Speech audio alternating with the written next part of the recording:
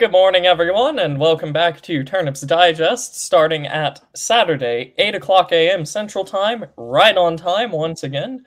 Before we start, I might point you to the description. If you'd like what is being done here, then please consider donating or supporting through Subscribestar. Hopefully, with the way that my schooling is going, I will have something that is actually unique for subscribers over at Subscribestar. In the coming few months, I have a lot of papers that I now have time to work on. But, you know, of course, only if these things interest you, if you find value in them, then only then consider donating. But all of that is secondary to what we are doing today. I am joined by Mr. Panama Hat. How are you, sir? Good afternoon. I'm doing very well, thank you. And I have to say, I noticed how you introduced the stream with the date. I don't know if this is something that you do in all Christian churches, but I know in the Catholic Church we do this. We introduce the day as, for example, I think this would be the 14th Saturday of in ordinary time. You know, with the calendar. I wonder if we should introduce the streams that way. You know, in accordance with the liturgical calendar. I will, and in the one that we're using, I think it will be I think it's also like probably the 14th Sunday after Holy Trinity, or something like that. I forget the actual numbers. Like we're in the double digits, but so yeah, I very well could start doing that. That would be fantastic. We should ring the bell to summon the congregation. Well, and you know, we'll open up with like a psalm reading or something. Yes, exactly. Which we have to sing. That would be fantastic. So, I remember we have discussed the topic we are going to talk about today already on another stream, but only for about like 15 minutes. Yes. I am being joined by you to discuss hymns, Mr. Panama Hat. Well, yes. Yeah. I mean, this is going to be a very, very cozy stream, I think. Yes, cozy stream, and I threw this one together sort of like as the stub stream just because I am limited in time today. We've only got a couple hours as opposed to the 4.5 that we had last week. Mm-hmm. So what, are we looking at about 2 hours? Yeah, give or take. Okay, that's actually pretty good. I think that's a decent length to discuss this kind of thing. I mean, you know, I suppose that if we brought somebody on who was like a real music kind of an artist, then along with you, they could kind of go into the real, you know, the depths of hymnal music. But this is going to be a far more casual affair, I think. Right. Just a kind of sort of passing around of hymns that we enjoy, and you know. Right, and I was actually talking to you before we started that there is question as to whether or not there is a hymn, not like a psalm, but a hymn written into Scripture that is quoted by Paul. Yes. And I will try to find that one really quickly here. You thought it wasn't Colossians? This is Colossians 1, 15 through 20, if I remember correctly. And can I check which version you're using, just so we can see? Well, yeah, I was just using the New King James, but like I can. King James, okay. Yeah, I can switch to King James. Like sort it's all in there. Slightly off-topic question, but what actually is the New King James? Because I'm aware of what the King James is. Okay, so I was talking to Stephen about this. It is it keeps sort of the poetic element of the King James version, so the Psalms are still very much readable. It just it modernizes sort of the archaicisms without going fully into the vulgar, common speech. I see. I will still adhere to the pure traditional King James version for its glorious language. This one shouldn't be too terribly different across translations. But I will. I have a screenshot of this. I will throw it up onto the screen. But while I do that, I might as well explain. The reason that many people think that this is a hymn that has just been thrown into Scripture or quoted by St. Paul in his epistle to the Colossians is because if you read it, and I will demonstrate this very quickly, suddenly it goes very poetic. If I remember correctly, I think someone claimed it had a meter, but I don't know if that is relevant to the version. And in fact, I will just throw this up now, and hopefully everything is visible, because I have not tried to just throw, block passages from Scripture onto the screen. But here goes nothing anyways. So, visible? Everything all right? Yeah, I can see it. Alrighty. So, this is just a quote from Colossians chapter 1, he is the image of the invisible God, the firstborn over all creation. For by him all things were created, that are in heaven and that are on earth, visible and invisible, whether thrones or dominions, or principalities or powers. All things were created through him and for him, and he is before all things. And in him all things consist. And he is the head of the body, the church, who is the beginning, the firstborn from the dead, that in all things he may have the preeminence. So this is obviously translated to get meaning across, rather than just keep the what I presume to be the Greek poetic element, or would it be Aramaic? I don't quite remember. I think what Paul may have done it in Aramaic, but I think the translation everybody works from is the Greek, isn't it? Right, yeah. I knew Greek as the original, like, quote unquote, the original that we have, but yes. So obviously this has been translated multiple times, and if you contrast that to just a few verses beforehand, he is speaking just slightly different. I won't throw this one up on the screen because I'll just be scrambling to get quotes and pictures up this entire time. But I'll just star a couple of verses beforehand to kind of highlight how this might change across or how this might change across his own letter. He says just a few verses beforehand that you may walk worthy of the Lord, fully pleasing him, being fruitful in every good work and increasing in the knowledge of God, strengthened with all might, according to his glorious power, for all patience and long-suffering with joy, giving thanks to the Father, who has qualified us to be partakers of the inheritance of the saints in the light. He has delivered us from the power of darkness and conveyed us into the kingdom of the Son of his love, in whom we have redemption through his blood, the forgiveness of sins. So, it goes from very sort of explanative or analytical, and then suddenly he just starts extolling, the power of Christ, basically, in these five verses, rather. So, this leads people to basically believe that it's a hymn. And it goes on 2 verses afterwards that get split up depending on what version you're using, which is why the difference in translation might matter, because there will be different headers at different points in Scripture, depending on where you are in Scripture. For instance, the 10 Commandments aren't numbered. that is something that we do. Which is why there's a difference between, I think the way that it falls is the Reformed and the Orthodox number theirs the same way, and the Lutherans and the Catholics number theirs the same way. So, you get these differences, and where do you split up Scripture to make it make sense? Yes, you do. So, the thing that I have up on screen here is just 15 through 18. If you want to read the full thing, by all means, I encourage you to. The purpose for having this on the screen right now, though, is just to show that this has potential to be, biblical. Very, very literally biblical. This is in Scripture. This is Paul writing in his epistle, the Apostle Paul writing in his epistle to the Colossians, potentially quoting a hymn. So this goes back basically 2,000 years. And if this is apocryphal, if what I'm saying is not true, then it goes back to just the the 4th century. Yes. Now I don't know if it's I may be conjecturing here because I haven't looked into the history of him specifically, not for a long time anyway, and I'm aware that I believe the roots of it as we know it today were in the chanting of monks, which is, I believe, the root of pretty much most Christian music. Right. It was the prayers to song of monks, and then I know that in Europe the singing of songs at masses, I think it took quite a while to catch on, didn't it? There was quite some resistance to it for a bit.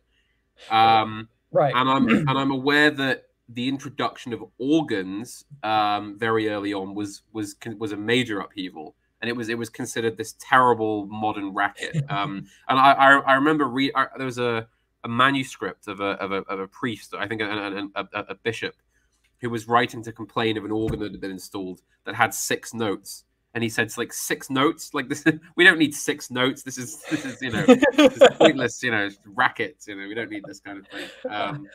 Yeah. Right, and if you want to extend that heritage even farther, the reason that we have monks singing and the reason that we even have music during the services is because in Scripture we have an entire basically an entire songbook that was written, that was meant for the worship of the congregation, or for the kingdom of David, for the temple itself. And that's why. That's why half the psalms basically just say to sing a song of worship to God or something like that, paraphrasing for like the 100 times it gets said, and so if you trace this lineage out across the timeline here, assuming, and this is a faulty assumption because it's not true, that the psalms were the first music specifically written for worship for the Christians pre-Christ. This goes back to the times of Babylon and Assyria, and before Rome was even a something thought of by man. Yes. So this has a very ancient heritage. Obviously, we trace this in the West too, as you said, the use of music in the Mass by the monks and the monasteries. So a lot of people might, especially the Americans, might instinctively look onto these two influences here and think that they're too Roman Catholic. But you'd be surprised how many hymns just come from translating and putting the chants into meter from the Roman Catholics. That wasn't written by a Quaker. You can tell it's not written by a Quaker because it has substance. But we'll take my side swiping. Interdenominational volley already. Yes. Well, of course.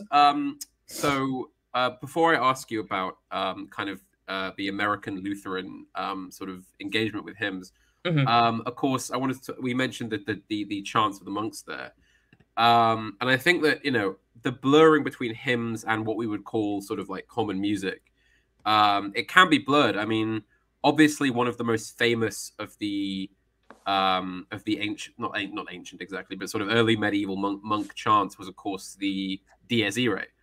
And you'll hear that melody used, I mean, uncountable amounts of times in other works of music, right? Because it signifies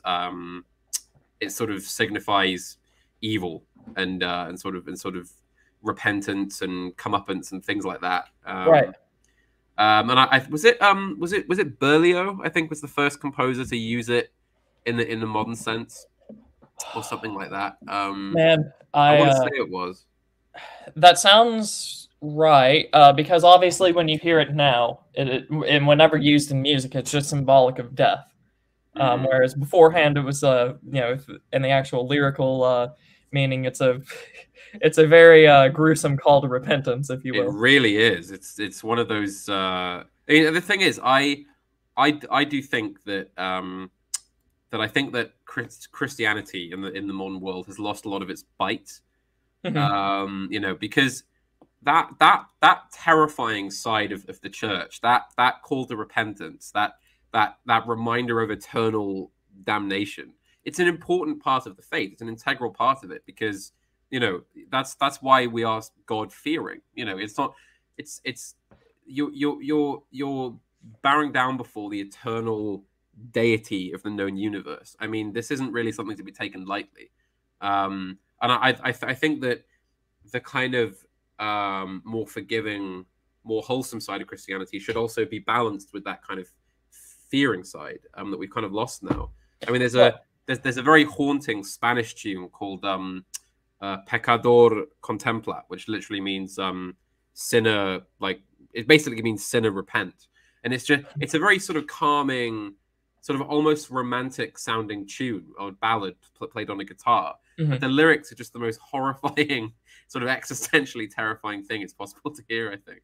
Right, and you mentioned that you have to balance out these this more wholesome side with the fearing side, and it's the very fact that you fear God that will cause you to really appreciate anything that God has given you, even if they're hardships.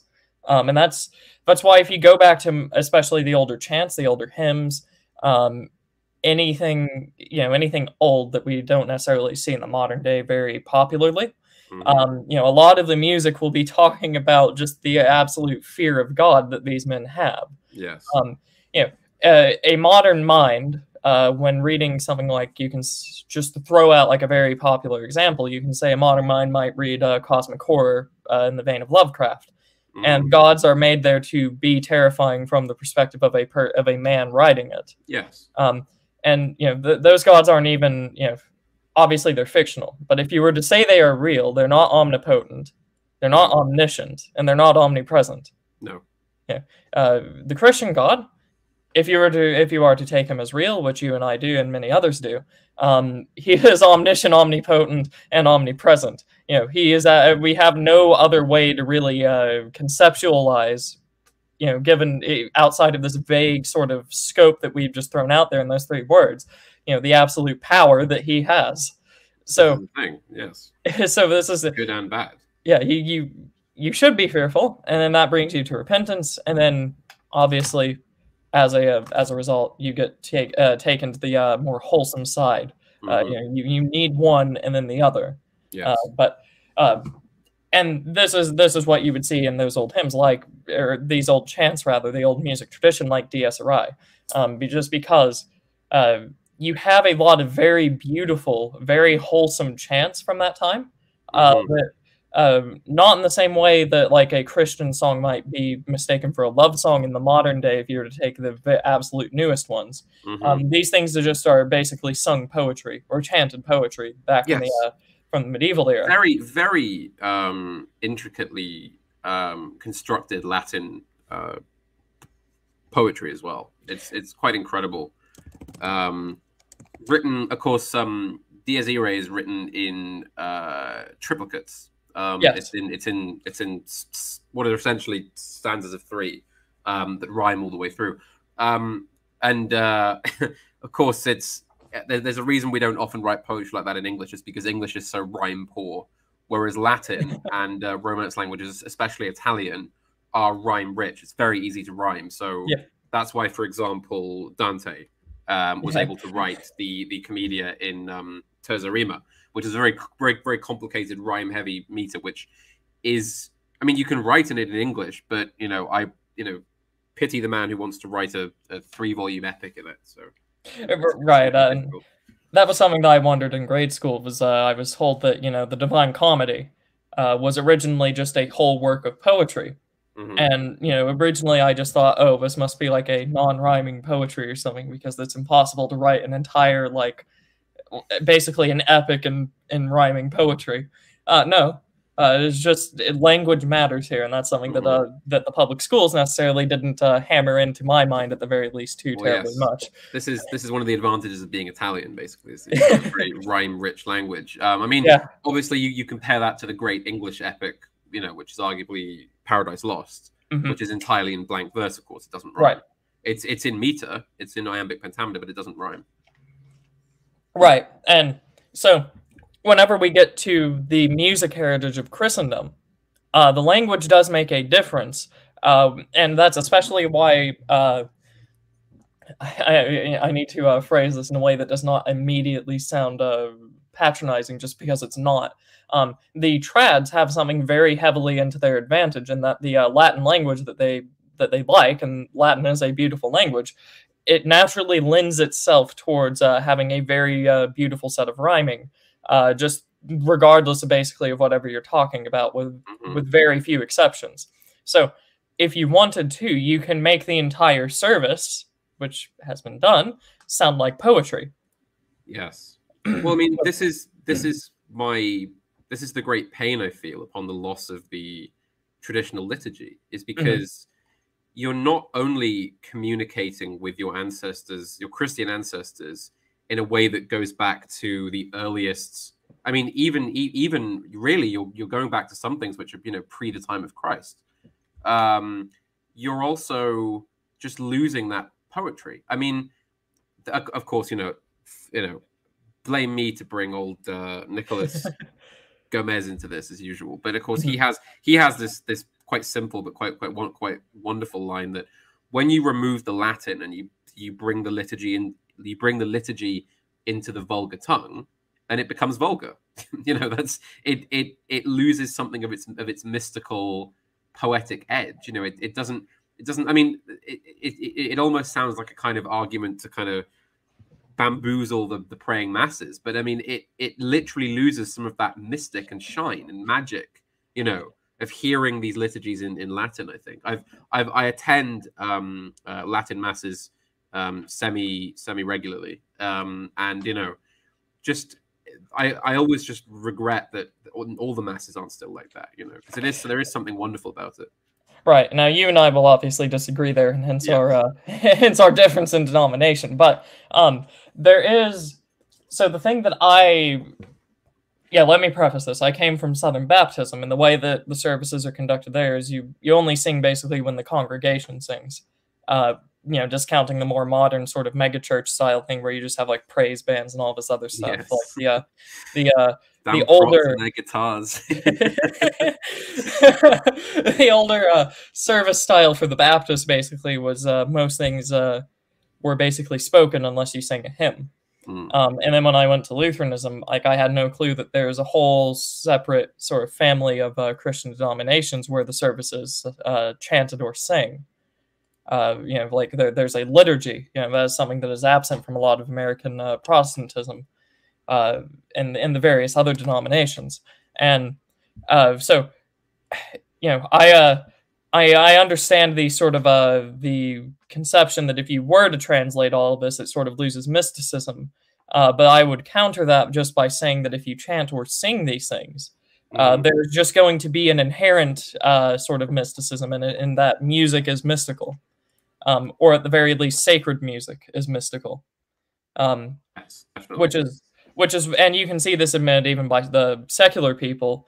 Whenever in movies or something like that, if you enter like a Roman church or something, the plot moves to a cathedral, or if you're in a horror genre and you have something in a religious setting, there will be some sort of church music used, and it's not just to generate atmosphere. Or just to like hammer over the head, hey, I don't know if you've noticed, but we're in a religious environment now. It's because the music that you would usually use in a church has a sort of ethereal feeling to it, like something that is non-physical, something that might haunt you, potentially. So, even the secular people will admit that sacred music has a sort of haunting feeling to it, which I would say is undeniably true.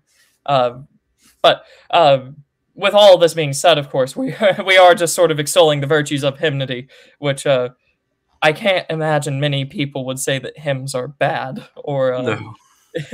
So, but hopefully what is the Puritan view on hymns and church music? Let me see. If I remember correctly, I think the Puritans did have their own musical tradition. Right. It's the sort of banning music in church, I believe, comes from more of the Continental Reformed tradition earlier on. Right. And I'm sure there were several Puritan sects that banned hymns. But I remember Zwingli, if I remember correctly, despite the fact that he himself was a very brilliant musician, banned music in church, if I remember correctly, as did a few of the Dutch Reformed. Right. And this would later be relaxed under the basically under the idea that the Psalms is music directly given to us by God. There's no need for human temperament other than the translation, of course.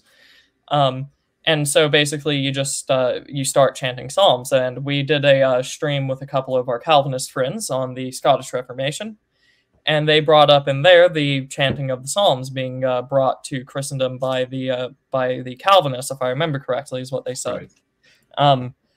And so that's you start with that development there. In the Western world, people start putting the Psalms back to music, which we did in the medieval era, but if I remember correctly, by the time of the Reformation, it had kind of gone by the wayside. Okay. And then, you sort of have the songs being sung once again in national languages and the vulgar tongue, if you will. Then you have the question, what if I just slightly paraphrase the Psalms to where it gets absolutely no questions asked, the point across still. It's still a psalm rather, but now there's like it's not just chanting. Mm-hmm. And that's how you get pieces of music or hymns or carols like "Joy to the World." Yes. So, there's a long progression there. But the Puritans themselves, if I remember correctly, had hymns. I have not studied Puritan musical theology though, No. which in fact I have gone to perhaps the opposite. Just with the hymns that I now know outside of my Baptist upbringing, Mm-hmm. they're all very old, which is something that astounded me when I was in Lutheranism, and I'm sure the Anglicans, or even potentially if there is a Roman Catholic hymn book out there, I don't know if that's considered modern or if it has a liberal connotation. There are many, some official, some unofficial. Right. And there have been. I mean, I further on I will bring up Gerard Manley Hopkins and his kind of Catholic hymn tradition, but generally, I mean, again, I really do hope I'm not putting a foot wrong here and missing something out, but I have to say that obviously I didn't grow up a Catholic or really Christian at all. So the influence I had was mainly via Anglicanism through school. We would sing hymns in every assembly, pretty much every day. That would be for a certain amount of time. And of course, we had regular chapel services, which were compulsory. When I was in boarding school, we had one on a Wednesday morning and one on a Sunday afternoon, which were both compulsory, where hymns would be sung as well. All Anglican, of course. So, I mean, and then when I got into Catholicism later on, there didn't really seem to be a hymn tradition at all. And like I said, the hymns that we have sung so far in the Catholic churches here in Wales have all been ones that I was familiar with from Anglican days. And in fact, one of the most memorable masses I attended was the Easter of 2020, where I was at the Metropolitan Cathedral in Cardiff, and the bishop was present for the mass, and we sang an old Welsh hymn as he entered, and then he took to the lectern and said, "Good old Methodist tune there," which is quite good. Yeah. And yeah, that's the other thing here as well. If you open a hymnal, you will find something from basically everyone. That's the, and we'll get into that later. A great sharing of sort of Christian song. I mean, I think the thing is, no matter what denomination you are, a good tune is a good tune. You know, it's very difficult to resist a good hymn, even if it's not strictly one of yours. Right, and that's just because there's a when you don't have a theologian speaking for an inordinate amount of time, when you're only limited to like 6 or 7 verses, or at the least 2, there's only so much you can say. Well, this is the thing. Yes. Usually with hymns, you're trying to get a very basic truth across so that people can remember it, take delight in it, so they can sing it joyfully. It's basically worship God and we take joy in worship. I mean, it's not like you have like a say a Lutheran hymn that's just we love sola scriptura, or etc. Like it's like it like that, because that wouldn't really work as a hymn, would it? You would have to rhyme sola scriptura with something, and of course there are ways to communicate, faith in Scripture. And I think we do have one hymn that will say maybe even like faith alone or something like that. But even then, that is still just quoting Scripture. Yeah. So you can get into these gray areas, and there are hymns that do get relegated by denomination. Like there are hymns that are so very directly, say, Lutheran. We'll keep with the example that you probably won't find them, say, in a Calvinist denomination, but you might still change the lyrics, which is something else that happens. Is you just change like the 3 words that bother you, and then suddenly the hymn's there. Yes. Which is another common thing, of course. Hymns do sort of go through phases.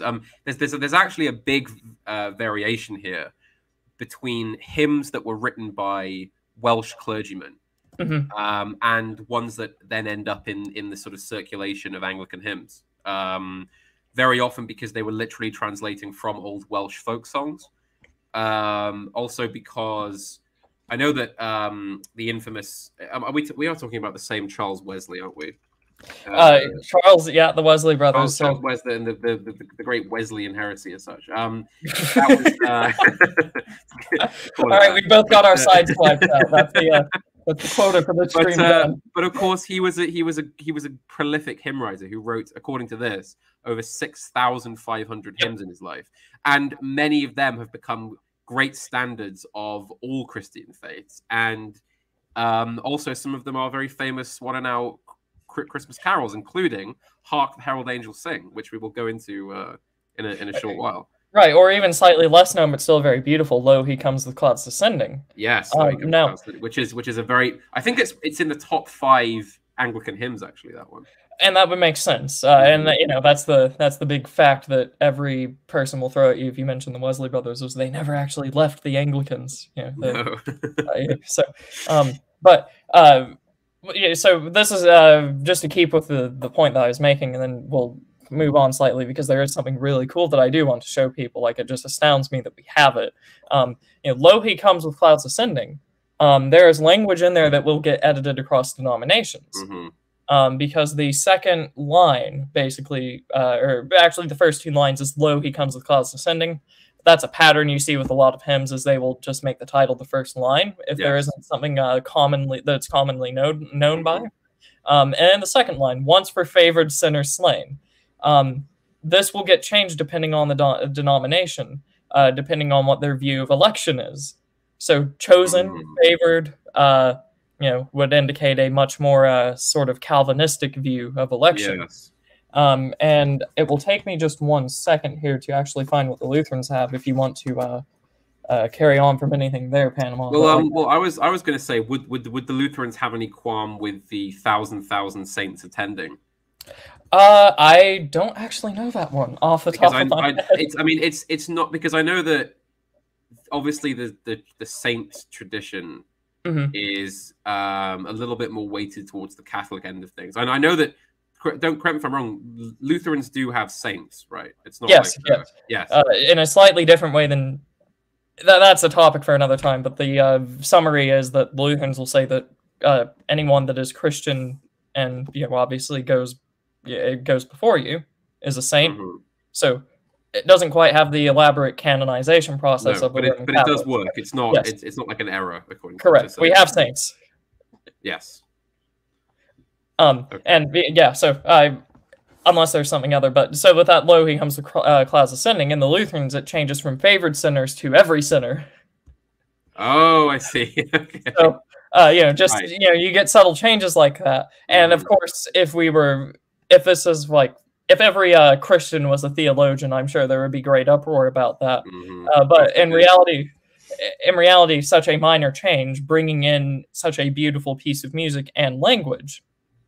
Such a beautiful extolation of the virtue of Christ. Just changing one word, 2 syllables to 2 syllables, is a very simple fix for such a beautiful hymn, just to have it in churches. So you get very nice things like that. Now, the other thing that I was wanting to look at, and I was mentioning this to you before we started, Panama, is that you can actually find in hymn books still in use today hymns from the 4th century. Yes. Specifically written by St. Ambrose. Now, of course, this will have to have been translated multiple times over and made to fit meter. St. Ambrose was probably writing in Latin. But so we don't quite sing Latin hymns, at least in the Lutheran Church. We may actually have a Latin hymn book somewhere. It would not surprise me. But it's not what many people would know. So whenever some people might know, it tends to get relegated a bit to history books. Savior of the Nations Come. That would be written originally by St. Ambrose. Let me just look up the Latin again, because I do not want to butcher it again. And I'm sure you will correct me on my pronunciation. But the sort of Latin hymn that St. Ambrose writes, Savior of the Nations Come, and I can't find actually the Latin translation now. It's Veni Redemptor Genitum. So Genetum, perhaps? Yes. Okay. Yes, I'm just looking at the hymn. Yes. Yeah. Veni Redemptor Gentium, I think it would okay, be. all right. Okay, so you get this sort of 4th century Latin hymn that makes its way into a hymn book in the year 2022, written by Saint Ambrose of Milan, the very Saint Ambrose that became the patron saint of Milan, that has a was he the patron saint also of like medicine or something like that? St. Ambrose. I can't. I might be mixing up my saints there, but I remember he gets used for quite a lot of very important things. Yes, that's right. No, we are talking about the same one. That's right. Yeah. He was. I'm going to look it up because, of course, there's a connection between Ambrosia. I don't know. Yeah. So, but anyways, this has obviously been made to fit, English meter, at least in the modern version. He is the patron saint. Okay, this is quite extensive. He is the patron saint of the city of Milan, of beekeepers, of bakers of honey bread, of bees themselves, of bishops, of candle makers, chandlers, domestic animals, the French commissariat, geese, gingerbread makers, learning, school children, stonemasons, students, wax melters, and the city of Bologna. Okay, so not medicine, but literally everything else. I was not expecting that. No. Sorry, I need to. Well, I suppose I could pun and say that he wasn't the patron saint of medicine, but he was a doctor of the church. Yeah. Okay. So we have that here. At least in the Roman Catholic Church, he holds those titles. In most other Christian denominations, he's still considered a saint, where at least saints are. Not seen as too Catholic, God forbid. But I do not have the Latin in front of me. This hymn, however, was at least by the Lutherans brought back into popularity by Luther.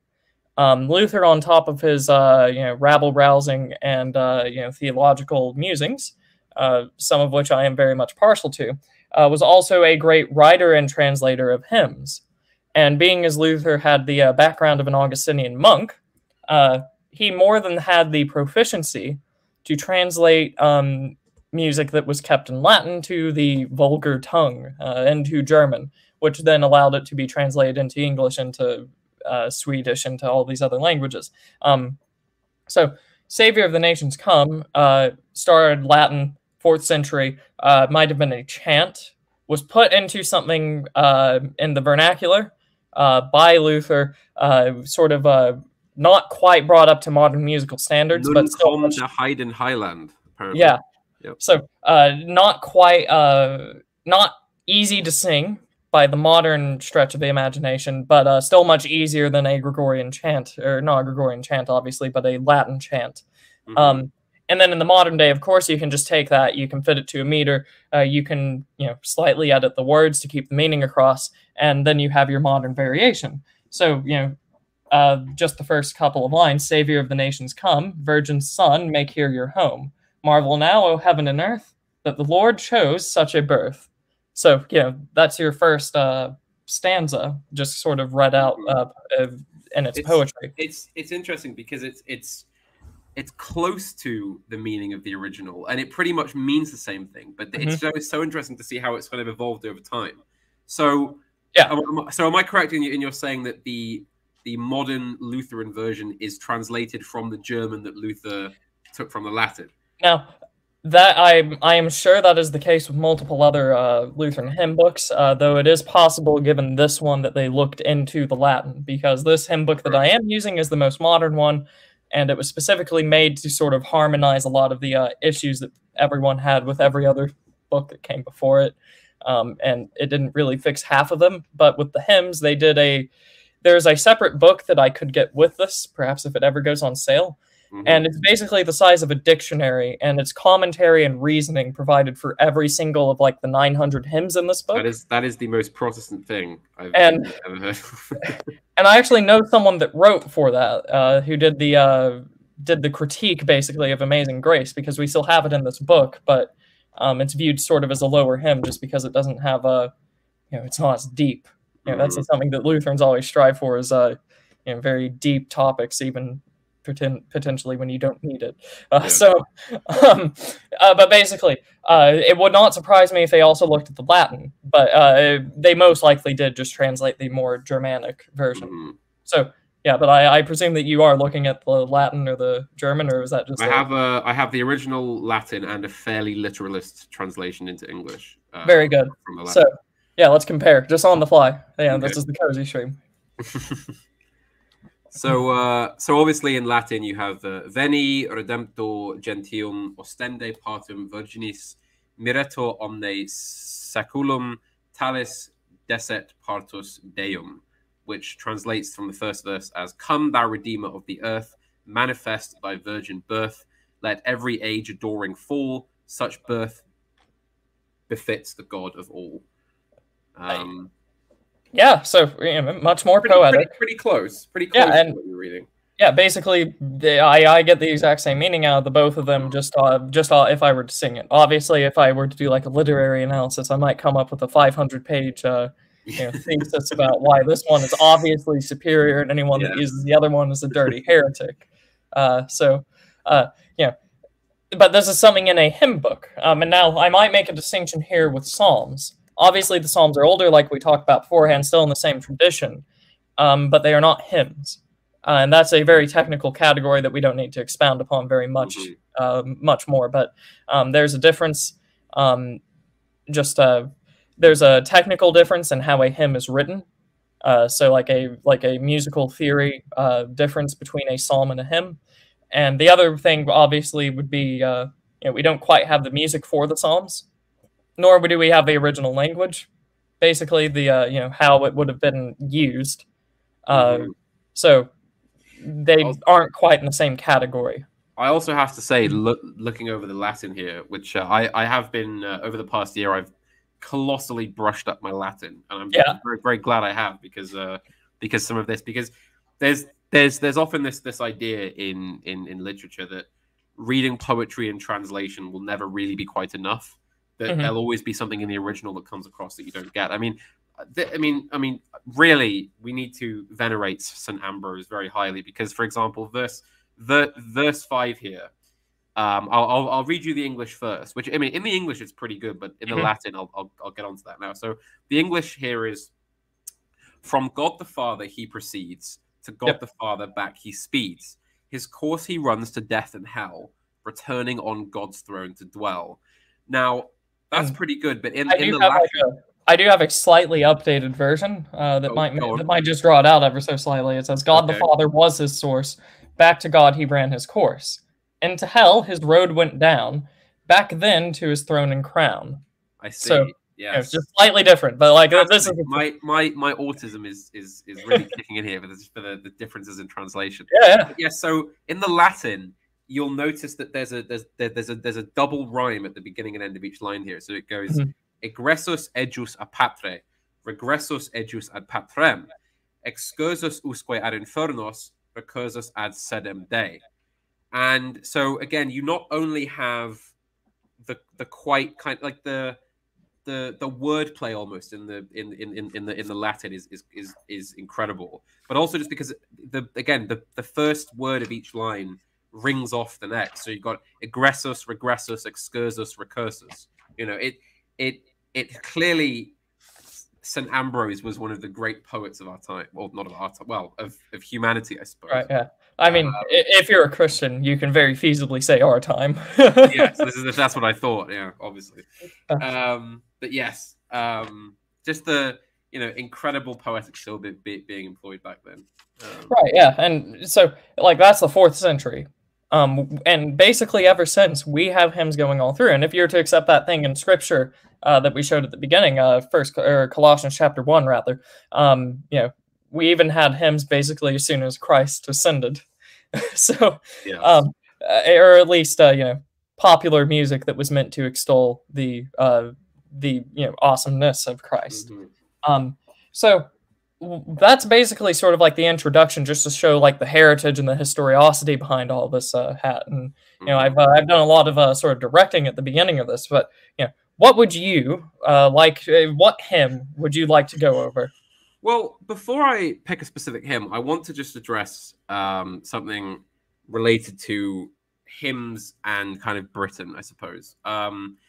Because as far as I'm aware, pretty much every British primary school, unless it's an explicitly secular one, will do some form of Christian worship. I believe by law. So there'll be some kind of hymn singing, there'll be prayer, etc. Or at least that's how it was, back when I was in school. It does occasionally come up as like a political issue, like prayer in schools. I think just like you have, but right. But generally, I believe all primary schools still do it. And because the Church of England is the Church of England, not only do you occasionally sing sort of the nice traditional hymns, you also get what you might call sort of children's hymns. Now, right. some of these are particularly good. In fact, I will read one for you that was one of my favorites at school. And I have to say, obviously, as somebody who then became a poet, these did have an enormous influence on me. Do you have a name, just so I can? Yes, this is called. Let me go through my tabs I've got open here. So it's called "When a Knight Won His Spurs," and it's a children's hymn by Jan Struther. And it was actually harmonized by Vaughan Williams. Okay. Yeah, of course. Published in 1931, I think. And it became very, very popular as a children's hymn. And it's only short, so I'll read it as a poem because I can't sing. And it goes like this. It goes, "When a knight won his spurs in the stories of old, he was gentle and brave, he was gallant and bold. With a shield on his arm and a lance in his hand, for God and for valor he rode through the land. No charger have I and no sword by my side, yet still to adventure and battle I ride. Though back into storyland giants have fled, and the knights are no more, and the dragons are dead.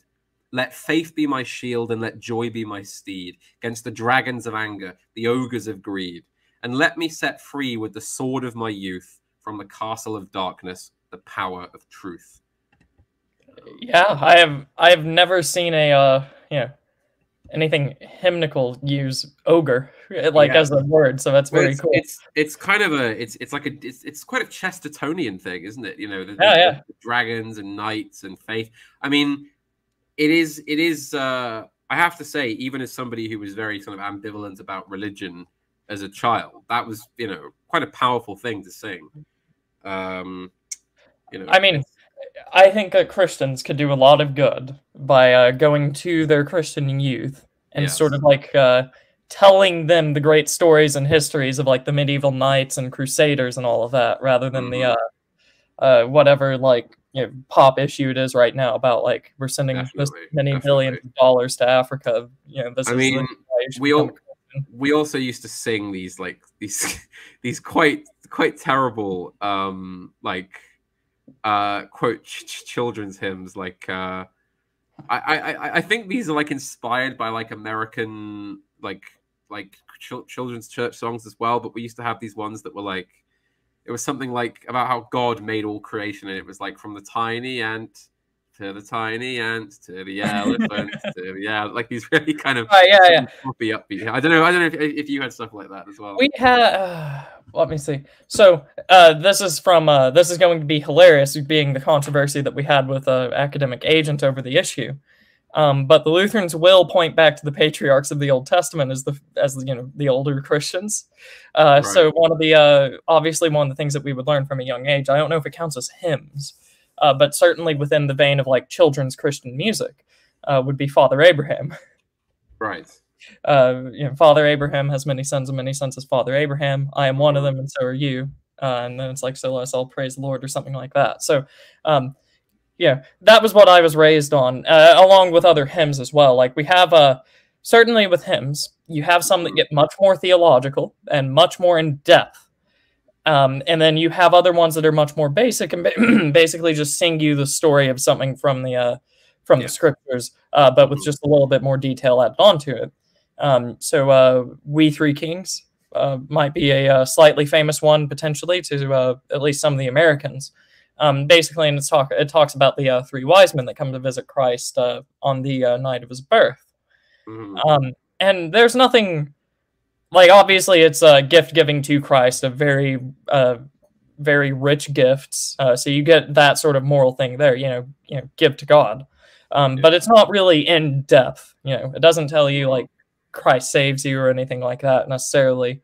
Yeah. And but basically it tells you about the hardships of the Magi and all this other stuff. That's sort of like the probably would be on the younger end. That's something that you would if you have that in the hymnal, something that you would probably have the youth sing more than the adults. Yeah. Not exclusive, and nothing's written that says you have to do that. But it's a good way to teach them, the story of Scripture. The three Magi, brought frankincense and myrrh and gold. Well, I have to say, because you mentioned that, I think maybe it was because, unfortunately, the Church of England is terrified of being Christian. But a lot of the hymns that we sang were quite devoid of like scriptural reference. It was all very kind of they were kind of like paeans to like thank God, but it was very general. Also because, of course, like in Britain now, like half the kids are going to be like Indian and like Arab, so. Yeah, and of course they're so cringingly terrified of offending anybody that they'd like tone down the Christianity. Unfortunately, I mean, so there's one hymn I want to talk to you about right now. This is kind of this is a weird one, right? And it's called Autumn Days, and apparently it was written by somebody in the 1960s or late 60s. Say that name again. Early 70s. Autumn Days is the name. The name of it. And I just want to. So it's a quite pleasant sort of quite simple song about like nice things in the world, and the chorus is like, so I mustn't forget to say a great big thank you, basically to God. God isn't mentioned, but it's a Christian hymn, so it's somewhat implicit. There's all these references to it. So it says like. Clouds that look like a familiar face, and the winter's moon with frosted rings. Smell of bacon as I fasten up my laces, and the song the milkman sings. Right, and then there's just this one line, right? And I'm gonna read you the verse it's in, and see if you can spot that's quite odd line in a hymn. Autumn days when the grass is jeweled, and the silk inside a chestnut shell. Jet planes meeting in the air to be refueled. All these things I love so well. Do you see the slightly odd line there? Yeah, I do. Hold on, let me pull. I've got this is just the way it's written or laid out from what I'm drawing from. I'm gonna have two screenshots. Aren't laid out very well. So, let me just throw this up on screen, and it's definitely much. You can tell it's much more modern just in its structure. Yeah, it is. Hold on. No, that's the chorus. Hold on, one moment. But yeah, continue, and I will throw that up. Well, so this line about jet planes meeting in the air to be refueled, it used to sort of stick in my head as a slightly odd line in a hymn. I didn't really get why you'd be thankful for jet planes, because planes that refuel each other in the air it's not like an airliner. That's what like military like spy planes do, right? Like the ones that those American planes that like never stop flying, they just keep going, like that kind of thing. So I looked into it like a few years after I was singing it in primary school, and apparently the author was like some kind of Cold Warrior who was like big on like fighting the Soviets, and included that line because he thought that we should be thankful for like our boys going to fight the communists. I guess I mean it's that seems very boomerish, but that is much better than a pink. Yeah, I suppose so. But it just strikes me as a curious line, in a hymn, to be thankful for jet planes. I mean, if you want a good Christian military hymn, then it has to be either Onward Christian Soldiers, or I don't know if this is a hymn, but obviously Praise the Lord and Pass the Ammunition. It's pretty fun. I mean, the Lutherans will and I remember the Baptists did this as well. I don't know if it's universal though, so I'm just going to speak for those two. They will lay out their hymns by category, by topic. Yeah. And one of the topics in the Lutheran hymn is the church militant, which is literally all of the war hymns, and includes such famous hymns as "A Mighty Fortress." Yeah. Right. So, yes.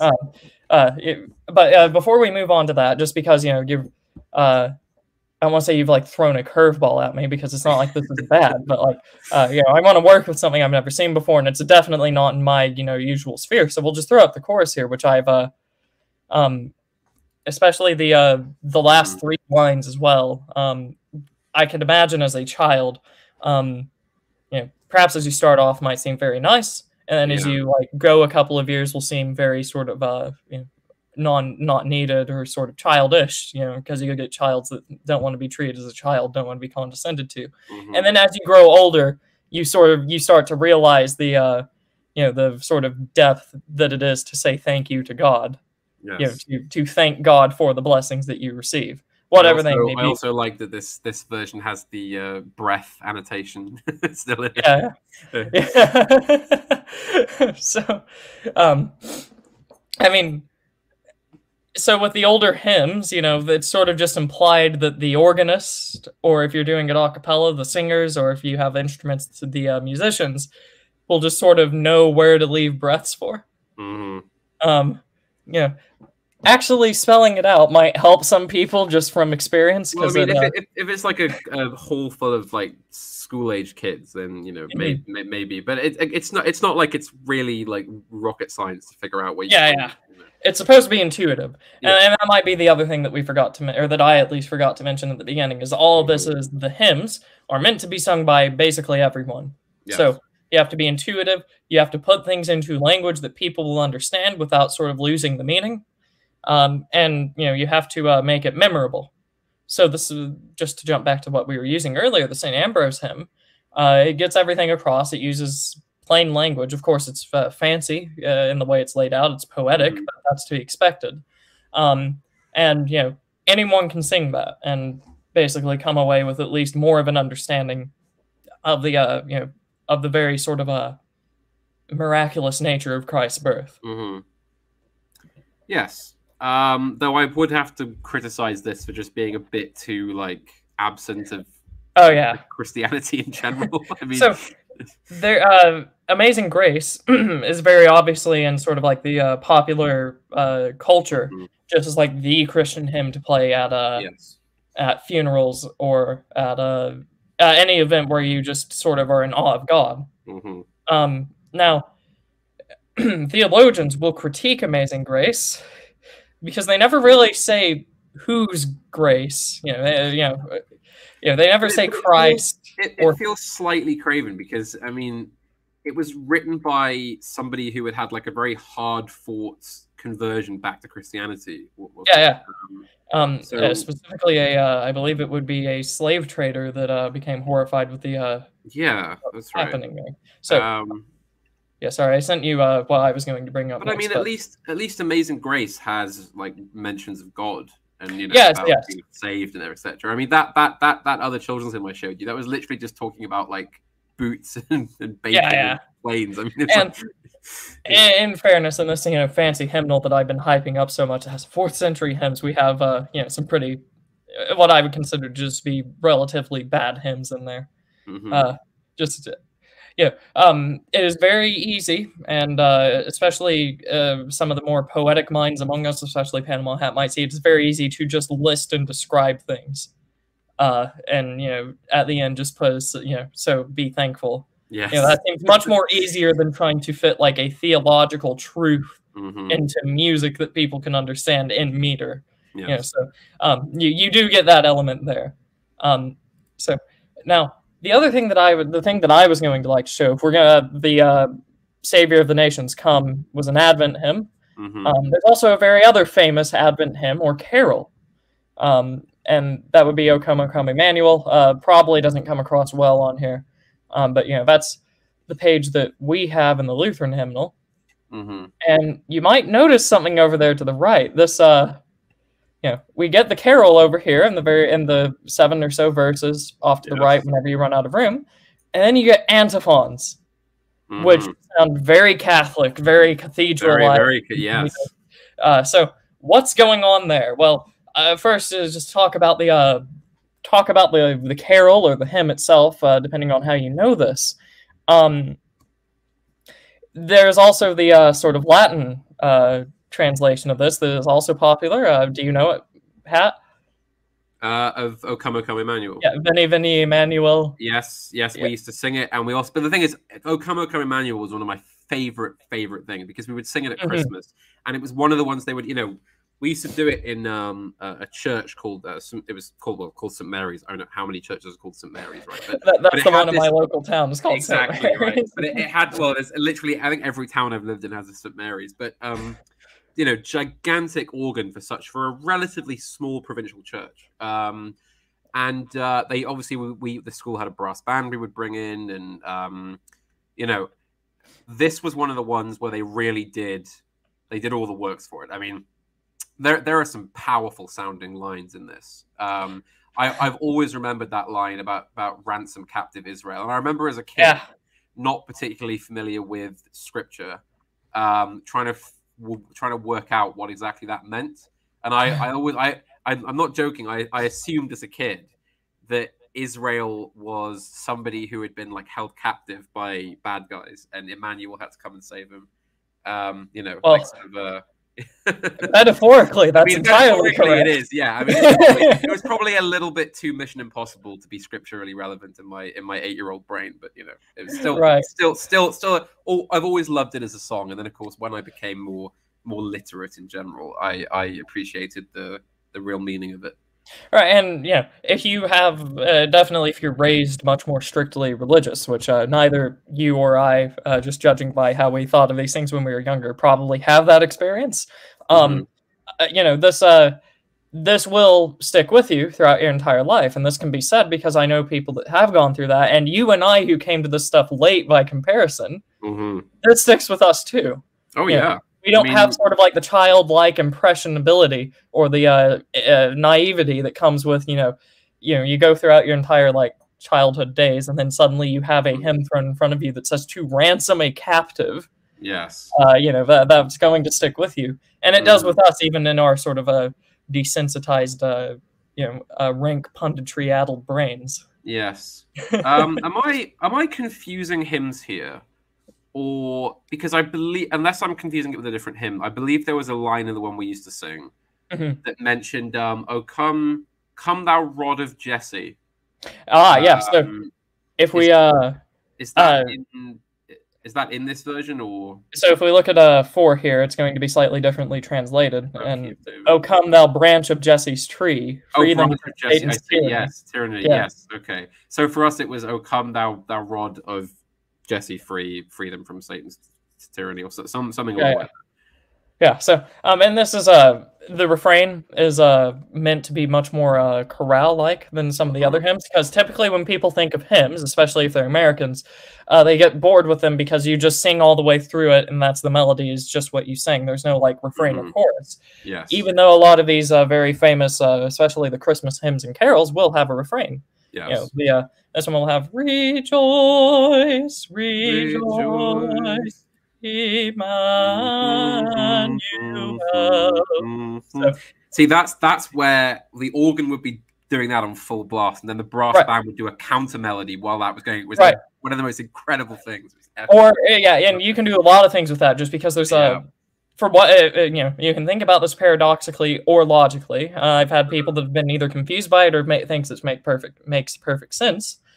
If you have a very simple musical tune, it is much easier to have variations on it. It is much easier to add complexity to it than something that's already complex. So so that's usually stumps some people, but it's incredible. I miss just belting out those hymns every year. It's such a great time. I mean, probably experiences like that just prepared me more than pretty much anything else to just fully enter the church. I think just because how can you give up something like that? Just the words and the music. There's a hymn that we actually sang it in mass a few weeks ago. Oh God, I should know what it's called, but it's always the one line that sticks in my head. I won't tangent on this too long. So the hymn is "Angel Voices Ever Singing," which is another popular Anglican one.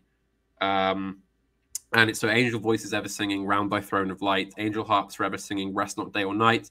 And then in the third verse, there's this fantastic line, which is the second to last. So I'll read the whole stanza. It's, "Yea, we know thy love rejoices o'er each work of thine. Thou didst ears and hands and voices for thy praise combine. Craftsman's art and music's measure for thy pleasure didst design." That craftsman's art and music's measure, it's such a syllabically rich line there. I mean, yeah, I remember as a kid hearing that and just like, I mean, I always credit Tennyson's Charge of the Light Brigade for getting me into poetry, but I often don't give enough praise to that line as well, because that honestly did have a huge influence, because I just remember hearing it every time we sang it and going, that's just a good string of words right there. You know, that's just satisfying. There's something good about that. Right, yeah. And just because of the way that I am, I tend to find it much easier to make lyrics that sound much more modern, as opposed to the sort of timeless poetic works that we are going over and extolling here. So all of this stuff, it amazes me on a musical level, just because I cannot make something like this. Right. This is out of my capability, so I just have to like look on in awe and appreciate the fact that I have it. Well, the thing is though, those hymn writers in say the 1600s, they weren't writing in like an archaic style. They were writing in what was vernacular for them. Right. Yes. So I believe we should pretty much do the same, because I've warned many young poets, especially who are kind of a kind of right-wing persuasion, that they shouldn't just try and do museum pieces. Don't ape historical language for no reason, because it'll just come off as very cliche. And you ought to be moving forward, not looking backwards, I think. Just always remember that. None of these hymns, as far as I'm aware, were written by somebody who was trying to ape a particular style of language. They were writing in basically the way they spoke. And that's true of poetry as well, pretty much. And yeah, just to clarify, that's not saying forego the past, basically. But no, don't forego. Yeah, exactly. Yeah. Because if William Blake could still have been William Blake if he had lived 200 years later or 200 years prior, it's not the particular kind of idiosyncrasies of the language of his time that make his poetry great. It's just his sheer poetic ability. And I'm not saying write in Zoomer speak, obviously, but just use language in a way that's not reliant on archaicisms and kind of faux historical language, because also the reality is that you'll probably get it wrong. You probably won't be able to accurately recreate that language. It takes a lot of work and study and luck as well to try and do a sort of accurate piece of historical homage. But anyway, I think we're getting a bit distracted here. Right, and just to go back to this, you mentioned that so "Rejoice, Rejoice," the refrain that hopefully everyone knows. Yes. One of the things you do is you have the organ playing a giant chord as loud as possible on the first one, and then the brass echo it in the next one. So you get one very loud organistic "rejoice," and then the brass echo "rejoice," and then things kind of go back to normal. The other thing that you can do is if you say have like the organ and the brass, or just even the people singing in unison, or in parallel, basically. You can have the first one be very loud, "Rejoice," and then at the next one very quiet, "Rejoice," and then you sort of sing the rest of the refrain very sort of quietly and solemnly. And you have to keep in mind, this is an Advent hymn. The happy ending of Christ coming does not come in this hymn. So the very last verse that most people will be familiar with, "O come, desire of nations, bind in one the hearts of all mankind. Bid thou our sad divisions cease, and be thyself our King of peace." That's the end of the story being told here. So, as with all Advent hymns, you're always awaiting the coming of Christ, but you only get Christ on Christmas, yes, which is why this is, properly speaking, an Advent hymn and not a Christmas hymn, even though we sing it at Christmas. Because at Christmas you can sing this and it has a totally different meaning. You know, you're looking back at the desires for Christ after already having received him.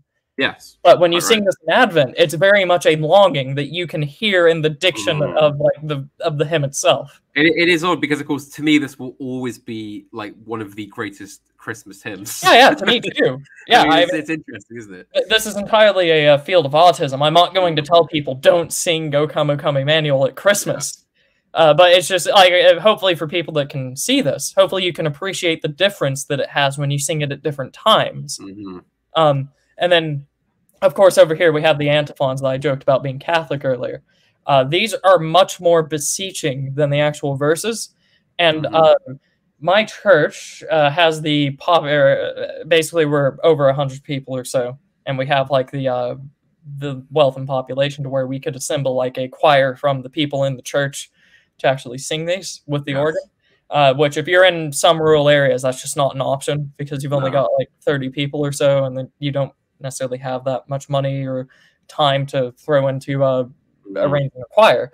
But I remember on December the 19th that you can see down here, right here, I did get to sing this with the choir, and it's much more chanted. It's much older in its sounding. So but basically, this would correspond to the verse about Jesse. Because it's December 19, O root of Jesse's tree, standing as an ensign before the peoples, before whom all kings are mute, to whom the nations will do homage, come quickly to deliver us. Verse 4, O come thou branch of Jesse's tree, free them from Satan's tyranny, that trust thy mighty power to save, and give them victory over the grave.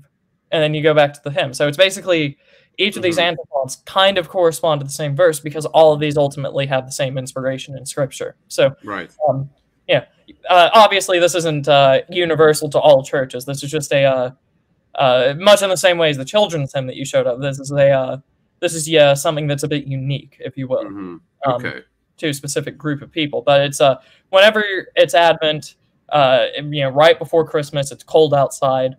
You have sort of like a dimly lit sanctuary, just because that's how most American churches are, sort of keeping with tradition of lighting not being the main concern, but rather the structure of the church itself. Where do you put the altar, the font?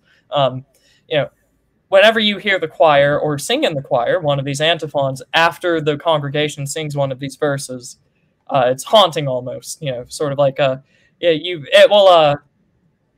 if you have a more musical side or a side more appreciative of the spirituality of all of this, to use a terribly abused word, you start to realize just how much you do need Christ. Yes, essentially.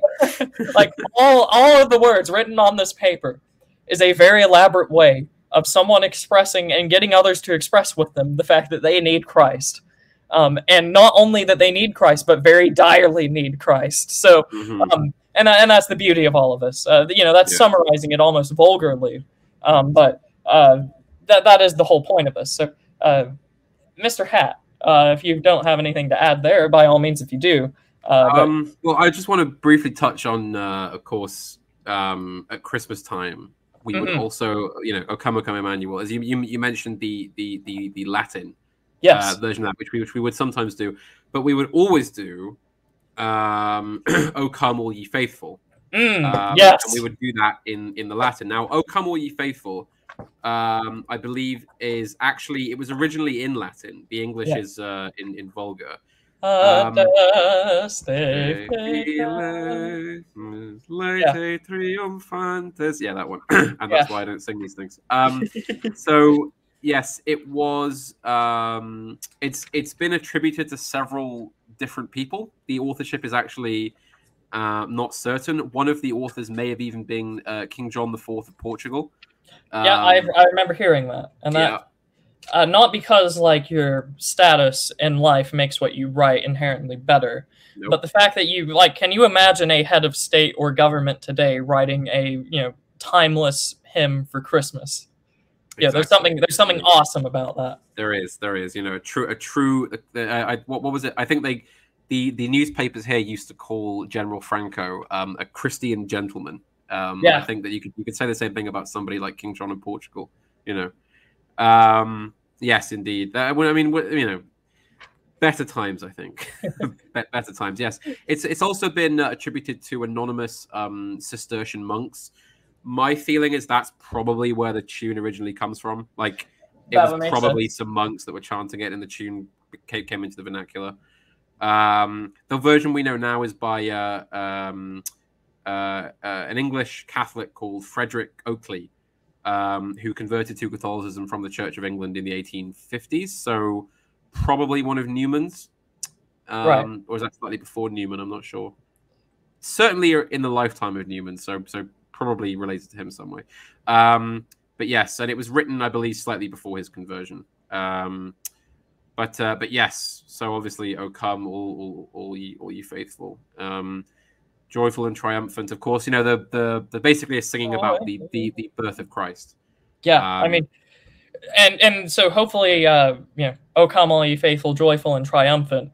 Hopefully, people can sort of get the, or at least perceive the difference there from what you would hear in a Christmas hymn from an Advent hymn, because I don't want that to just fly by some sort of autistic technicality. It's important.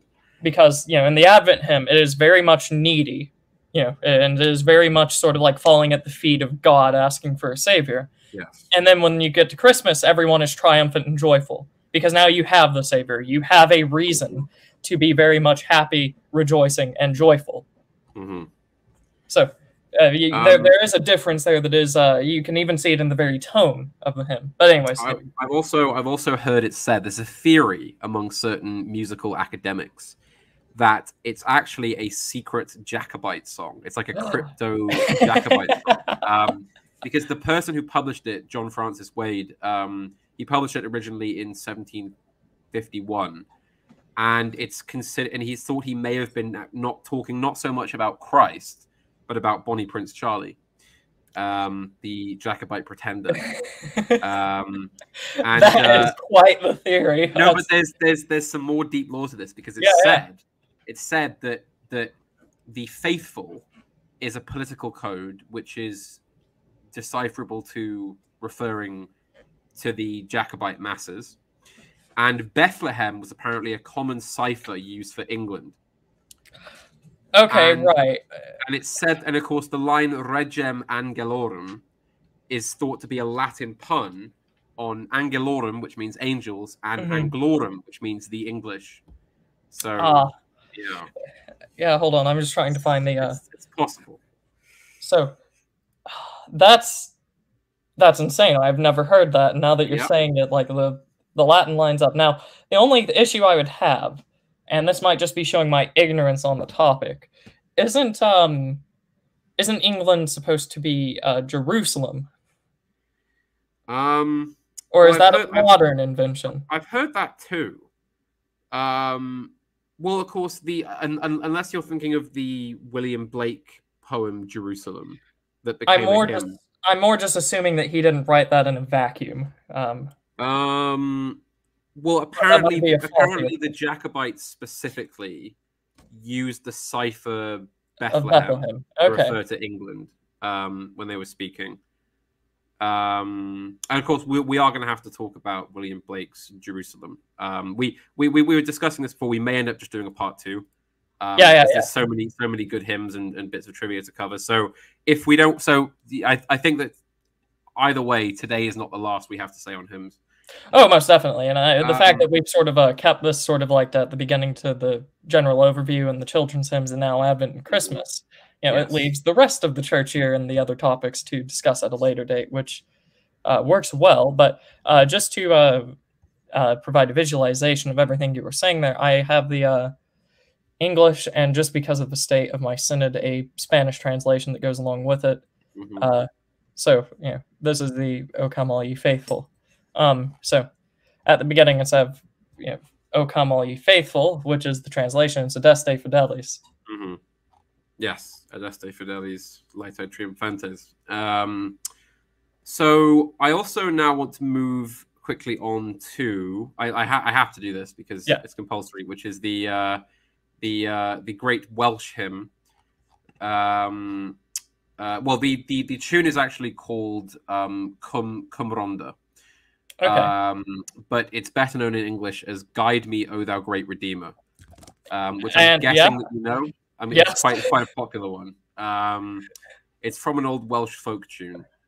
And of course it has so it's "Guide me, O thou great Redeemer, pilgrim through this barren land. I am weak, but thou art mighty. Yeah, I have played this theme so many times. And then, of course, whenever we're at a rugby match, we get the "Bread of heaven, bread of heaven, feed me till I want no more." It's always fun to sing that. That's just become an anthem of Welsh rugby fans. I don't know why. So good.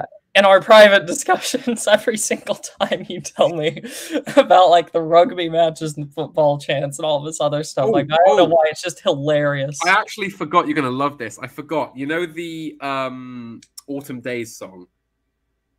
Yes. There's a line in that, right? I don't know if you can flick back to it quickly just to illustrate this. Sorry, I'm getting you to go through the visuals like far too quick here. But if we go back to that, because there's a line in it. Yeah, hold on. Let me pull that up real quick. Another line. Yeah. Would this be the chorus or the? It's towards the end. It's the. Oh, I don't. Have I closed it now? It's the. I think it's the one about the engine. That might be one that I don't have. Oh no, I see it. Okay, all right, I see it. Hold on. Well, yeah, we'll talk about it. But there's a line in there, which basically is. I'll wait till it comes up on the stream. I think Turnip will know. But it's So you got this the scent of gardens when the rain's been falling, and a minnow darting down a stream. Picked up engine that's been stuttering and stalling, and a win for my home team. Now, whenever this was sung, right, you got to imagine this lovely, hall full of like English, Welsh school children, singing and a minnow darting down a stream. And then it would get to that last line, and everyone would just go completely North FC. It would just be, picked up engine that's been stuttering and stalling, and a win for my home team. It was great, everyone, and it would get into trouble because there would be fists in the air and feet stamping on the ground. Yeah. And a lot of these hymns do have quite strong ties to sports as well. They've become kind of anthems. Right. I mean, that line about how that "Guide me, O thou great Redeemer," how it's sung at rugby matches. Well, of course, I don't know if you know this, but here in the UK, lots of sports teams, not so much in Wales, but in Northern England and in Scotland especially, were founded based on religious affiliation. So there would be teams for Catholics and teams for Protestants.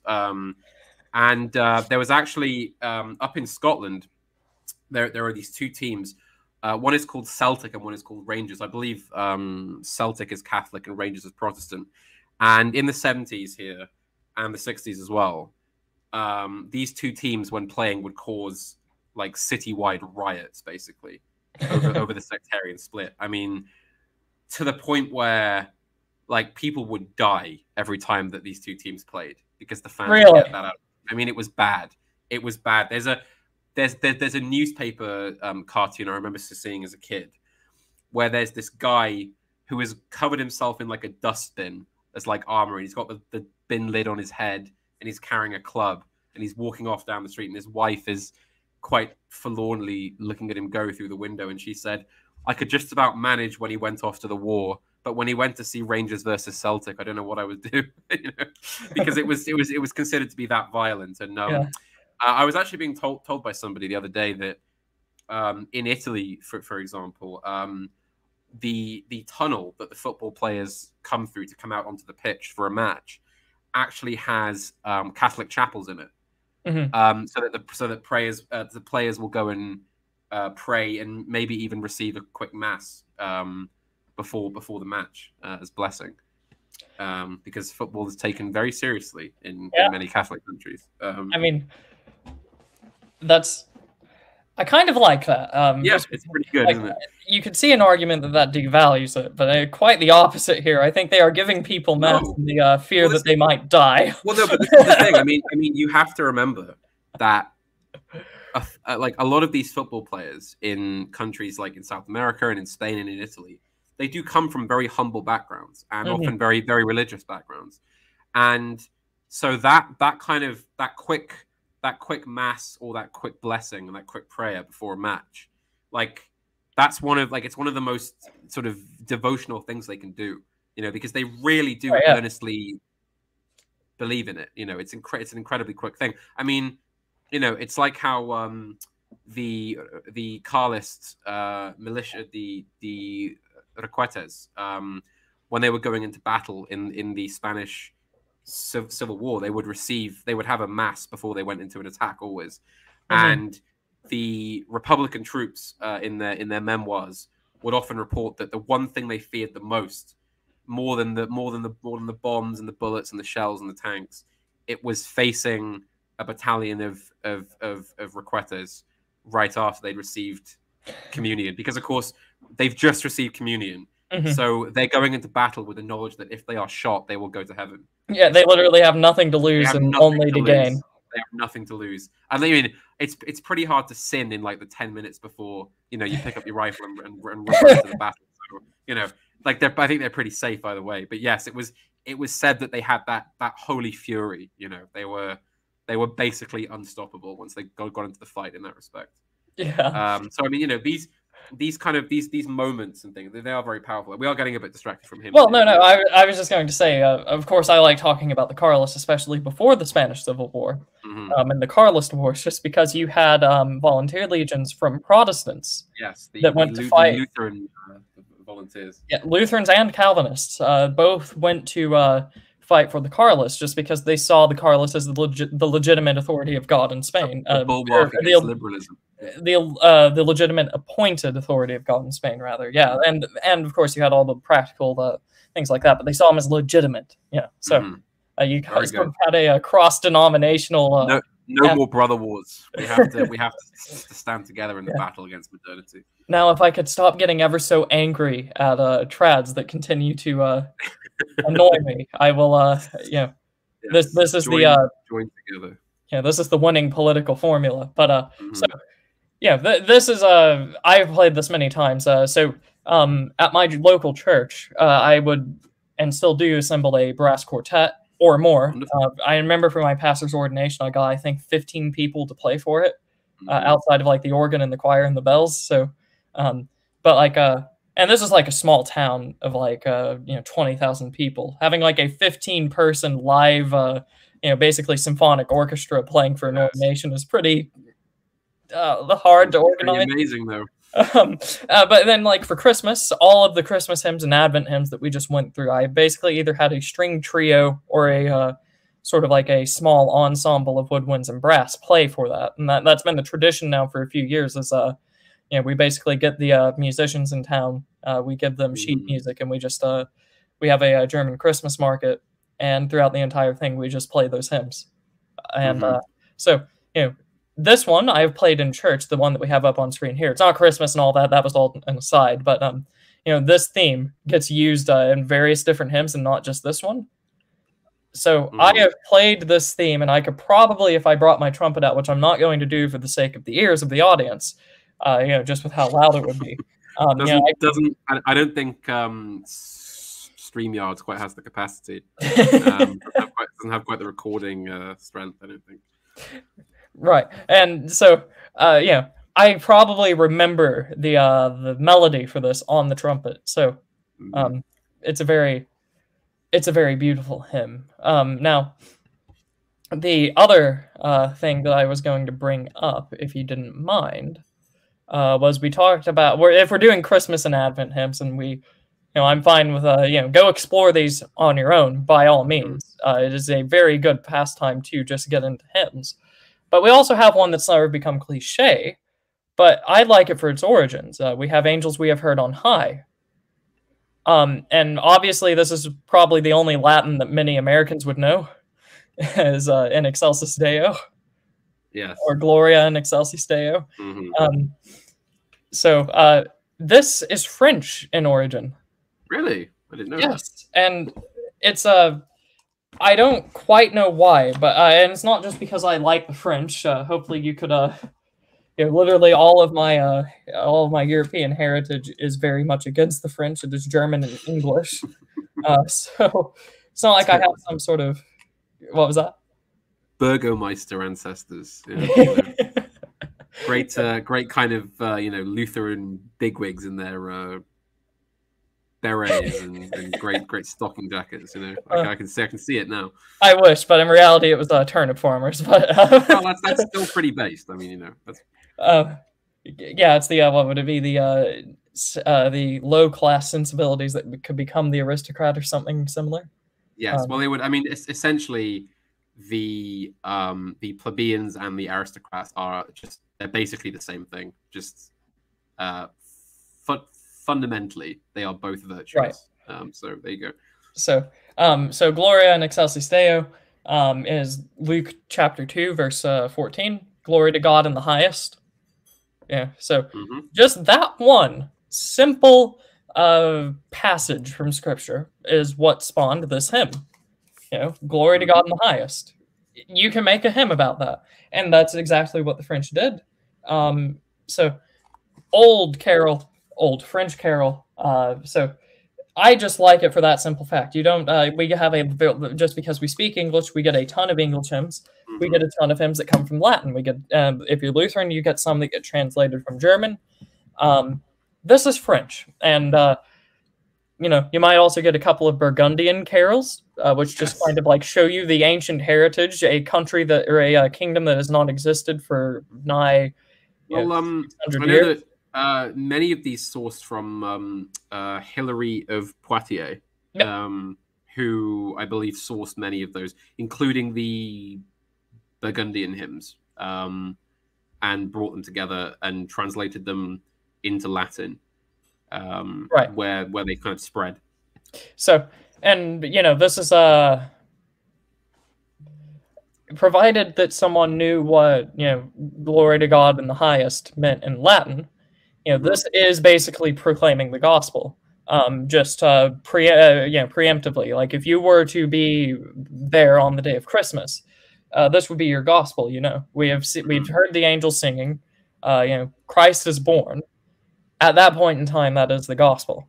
Christ has not yet died and arisen, so that has yet to take place. You have to understand, but you have seen the Christ. He is real. Go and tell people. Yes, which is what this hymn is. And that's what most hymns in Christmas are. When you get to Easter, then you get just because of the nature of the season, of the church, of the part of the church year, then you get many more references to resurrection, the cross. You get references to Holy Week, because just chronologically that then makes sense. You can very obviously retrospectively work in the sort of Easter gospel into this here. But if you are just trying to sing this as you would find it in Scripture in Luke chapter 2, it's not going to make much sense to throw the resurrection and the crucifixion in there, even though they are very important. They're not being excluded because they're not important, just because it doesn't make chronological sense. We don't have to have every single verse in the Bible say Christ died and was resurrected, just because every verse in the Bible is there for a reason. We don't just have things in there just because. So, yes. Anyways, this is just something that I quite find very beautiful, at least on a musical level as well. The sort of 4-part choir singing Gloria that you can see right here.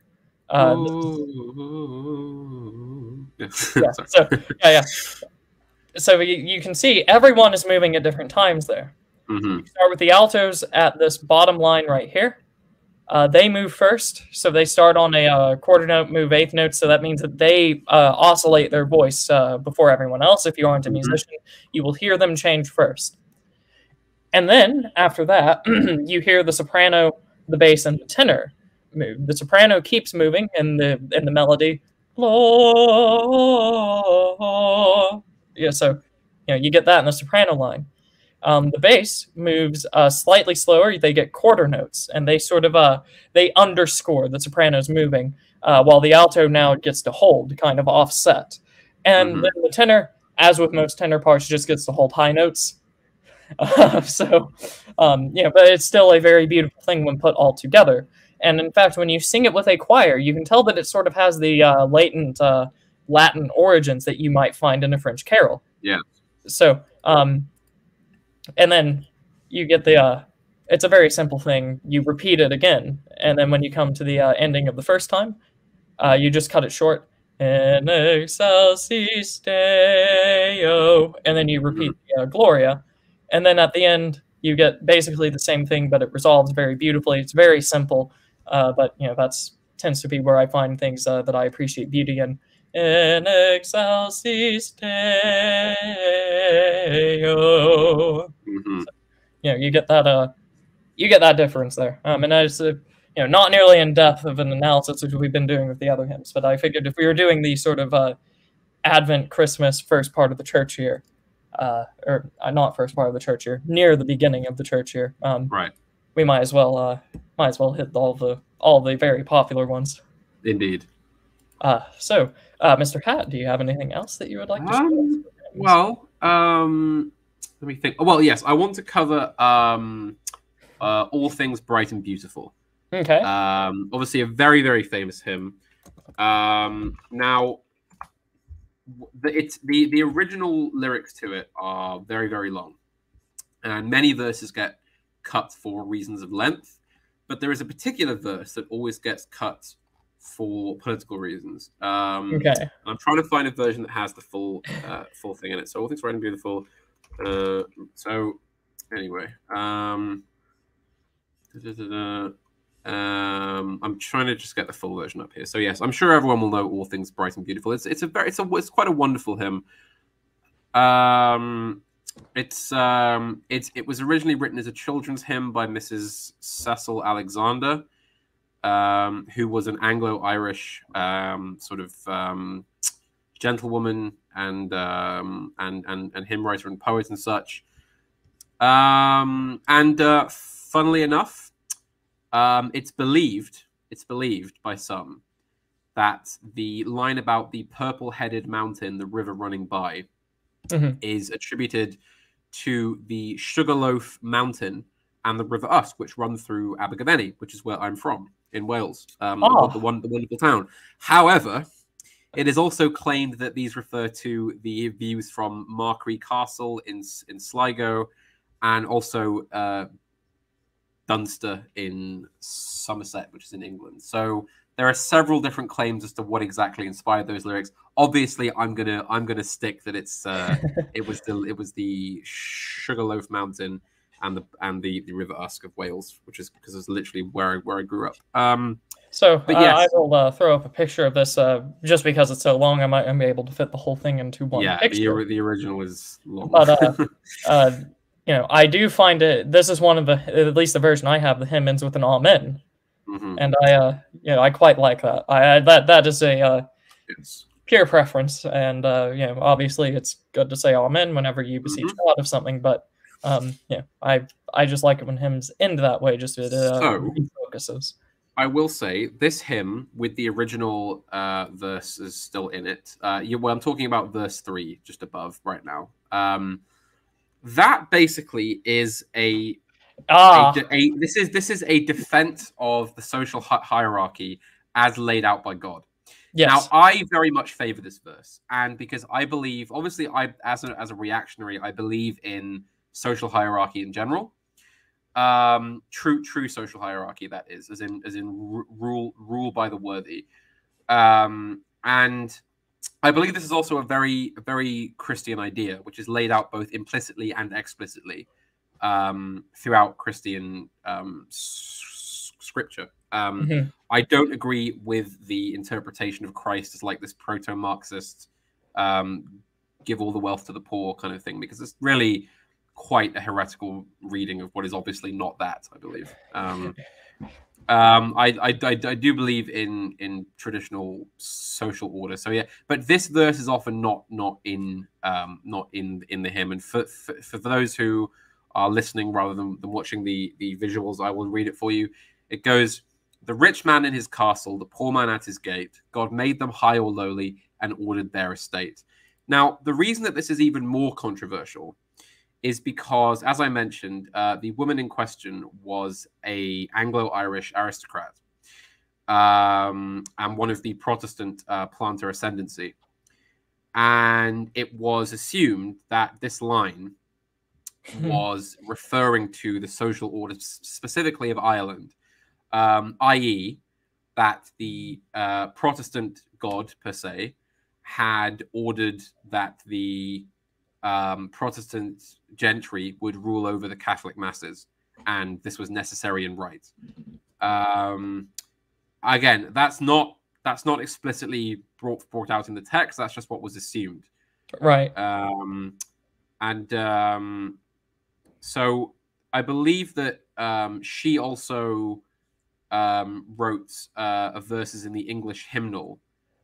And she made a similar reference, in which she said, "The poor man in his straw-roofed cottage, the rich man in his lordly hall," and then it rhymes with the line, "He listens and he answers all," i.e., basically, it doesn't matter whether you're very poor or very rich, your prayers are weighted equally in God. So, right, she probably wasn't quite the sort of vicious sort of social hierarchicalist that she's been made out to be. Right, I was about to say, if I just read this, line. Yeah, if I read this just with like no context of when it was written or by whom, this seems to be sort of comforting in that if you like you are low because God made you that way, not because of something you did necessarily, or yes, or perhaps as judgment, perhaps, or something like that. But ultimately, you do have God running things. Well, I mean, so, I always take it as a given that wealth is essentially irrelevant to one's faith, in that, you know, yeah, there's a reason that monks basically give up most earthly wealth, right? You know, and in fact, I do agree with the message that Christ gave, that often wealth is an impediment to good faith. Yeah. Because it gives you more opportunity to lose yourself and to sin. You know, the infamous thing about it's easier for a camel to go through the eye of a needle than a rich man to enter heaven, right? Yeah.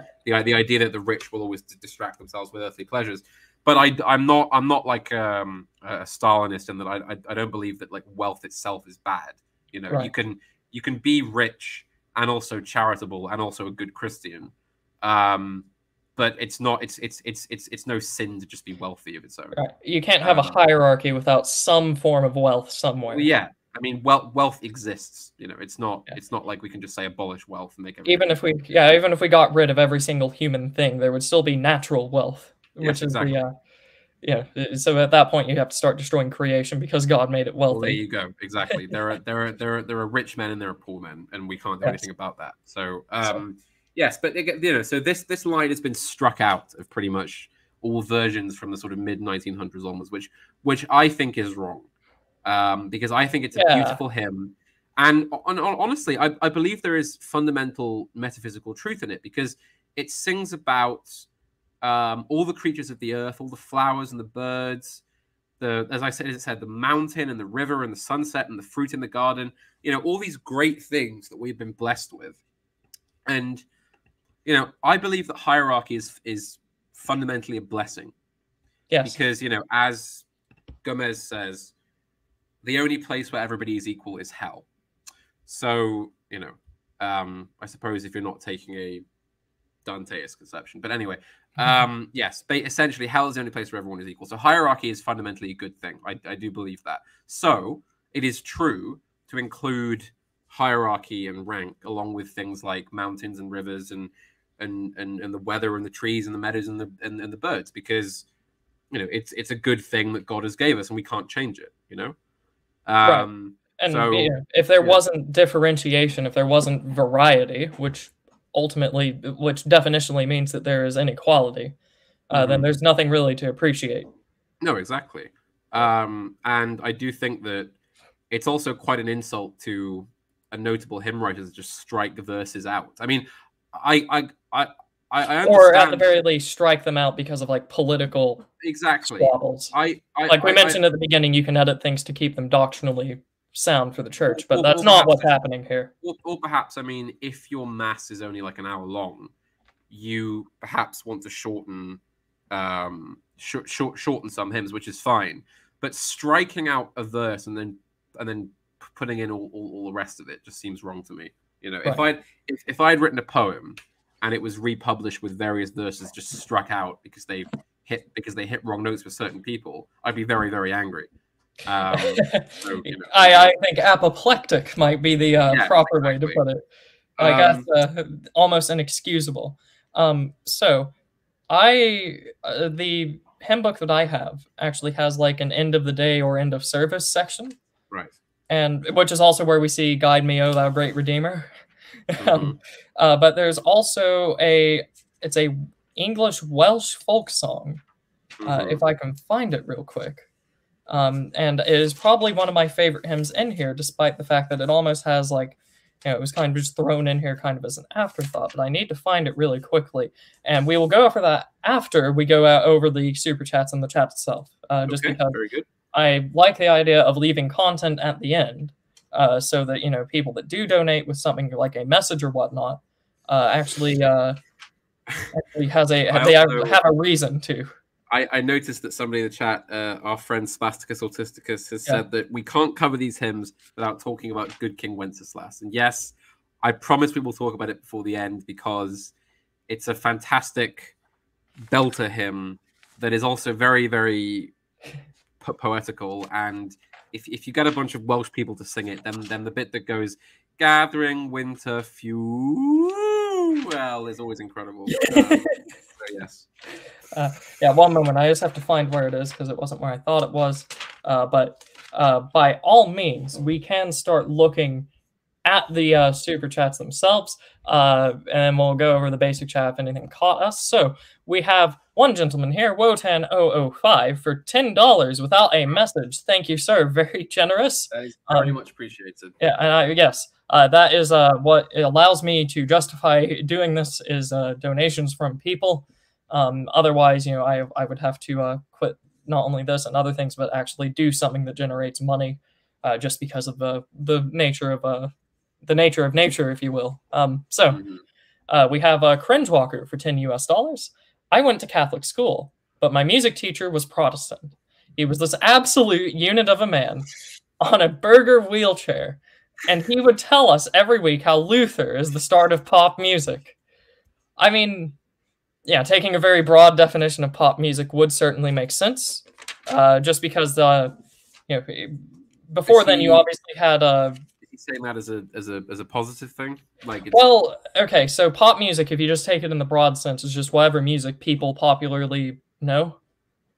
Yeah, right. So which is why if you go back to pop music in the 30s, it's jazz, and very well composed jazz, if I might add.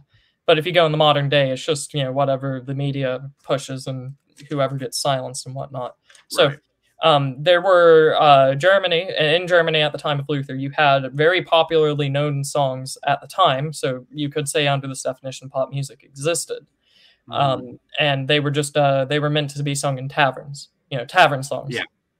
Everyone knew them. It was just part of the culture. It's swill your beer and clank your mug on the table and sing along. Great fun if you've ever been to a pub sing along. Right. Whenever Luther started publishing his hymns, half of which tended to just be like a musical version of like the Lord's Prayer or something like that, then suddenly that enters the popular musical consciousness. Like people start singing that or knowing the theme, and it gets sung just in towns. Which, you know, if you're a German peasant, it's a bit harder to do that with like a Latin chant. Yeah. Which the adherents of the Latin chant would say that's by design. But you know, this put at the very least Christianity into pop music, whereas beforehand it was much rarer or mentioned in like ballads or you know, music from those from traveling musicians. So in that sense, I would say it's a good thing. You know, but perhaps there might be, you know, should there be pop music at all? Probably would be a question from you potentially. Right. And 643. Okay. And then we also have Spasticus Autisticus donating to us once again £2 and did those feet in ancient time. No, it's and did those feet in ancient time walk upon England's mountains. I mean, to be fair, we've not really covered Jerusalem today, but we will when it makes sense, because we Jerusalem could be a stream of its own. I mean, it's yes. it's that prolific, I think. And in fact, if I can like harass Mr. John D enough, I would like to have him on for that, just because he is a is a connoisseur of poetry, we might say. So, but I literally messaged Panama Hat yesterday and said, "Hey, how about we just do a cozy stream on hymns tomorrow?" And he said, "Yes, of course." Always. So we didn't have a plan, and this sort of just turned into us, going through the sort of Advent Christmas hymns with a couple of other ones interspersed. So if we do Jerusalem, I might, we might just dedicate a stream to that on its own, just because it's Blake. We can analyze that one for hours. It's a big one. It's a big one to do. I think if anybody remembers the Andrew Marvell stream that I did with AA on the Garden, it would be more like that, I think, where we go through verse by verse and talk about it in depth, right? Rather than just a general covering of it. But I think it's fair to say that Turnip and I both deeply, deeply love that hymn, and the poem that it's sourced from. Yeah, and I, that was not in my musical tradition until like a couple of years ago. The Baptists in America don't sing it. The Lutherans in America don't sing it. So it's a very uniquely English hymn. And I absolutely love it. It's considered, because England is the only country in the Union that does not have its own official anthem, national anthem, right? And it's been considered the unofficial national anthem of England for some time. And in fact, I believe King George V actually tried to get the national anthem changed from "God Save the King" to "Jerusalem." Oh man, because he much preferred it. Because of course, "God Save the King" is a royal anthem, not technically a national anthem in the same way. Right. But so he wanted to change it to that. King George V once again proving to be a better monarch than half the others. I think it does smell slightly of kind of populist modernizing, but at the same time, it's such an epic song that I would almost be okay with it. I mean, it's ain't okay. We have writings from Christians in the 6th century appealing to different members of the church and even the Pope on basis of nationality. I wouldn't say that makes them populist. You can obviously make the claim that Jerusalem is trying to extend some sort of unearned virtue to people, just by virtue of them being it. But I think the other issue was as well that it's often been remarked by some people. I'm not going to comment either way on this, so do not take this as my opinion on the song. But it's been said by some that "God Save the King" is, for a national anthem, it's very kind of slow, and it is reverent, but it can be plodding. And I believe that George V, or it may have been Edward VII as well, may have actually collaborated with some composers to try and get the beat per minute raised, basically, because obviously if you're the king, you will have to hear that anthem all the time, basically. Yes. And I imagine you do get pretty sick of it after not long. So, and I believe, in fact, George V banned people singing it at Buckingham Palace at special event. He just banned it. He was like, "Stop singing! I'm sick of it. Just stop singing. Stop singing God Save the King, for God's sake. I'm so sick of it." I believe he wanted something that was a bit more kind of inspiring, I suppose, because of course, as I said, "God Save the King" is very reverent and is very powerful if performed in a certain way. But I believe some people have criticized it on those grounds. So, yeah, I mean, I just like it because there's sort of like a esotericism, or like a hidden Englishness that gets talked about in it. Like, obviously, it's talking about that subject, but obviously, if you're an American and raised in sort of like the American culture, you don't believe in esotericism or anything unique about Englishness, even if you are yourself English. So sad. I absolutely love it. And then just before we go over the last couple hymns, I was just gonna, if I could just ask one last thing on that. Are you familiar with what the 5th monarchists were? I know the name. and I think it might have come up in one of my AP classes, maybe. Well, they were a sect of religious radicals in the Civil War who believed who believed that England was the fifth monarchy. Yeah. So okay. you know how you have like the four kingdoms of God, right? Yep. Well, it was believed that they believed that England was the fifth, and that they had to remove the king and the heretical institutions, and then God would restore his rule over England. And I wonder, do you think that there's any hint of that in Jerusalem at all? Okay, so in relation to removing a king, at least from the hymn itself, I'm not going to comment on the other parts of the work just because I don't have Blake memorized. Mm-hmm. It does not seem to me that it's entirely there, but the idea that England is like the holy, a holy special kingdom, definitely is there. Like that's the, I would say half and half. Okay. I think it would be very difficult to construe Jerusalem as being about potentially removing or even being used as justification for removing a monarch, because removing a monarch for the majority of English history is not a very English thing to do. Very much no. So, yeah, I feel like the only the overlap is the fact that they both see England as a holy kingdom. So, so with that, just a couple of quick things from the chat that caught my eye. The Church of England's music is great. Yes, it is. I quite like their hymns. I know certain autistic people who insist that things have really gone into decline for the last sort of 100 years. Yeah. And yes, I agree. The quality of the music is not quite as good, but it's still grand. You know, the quality of the chorale and the hymnal, the organ playing and the bands. The Church of England is still, for all its great faults, still pretty good at music. So I think we can give it that. So Ryan has evolved into a potato, I see. That is not a potato. That is a turnip. Demonic AI art.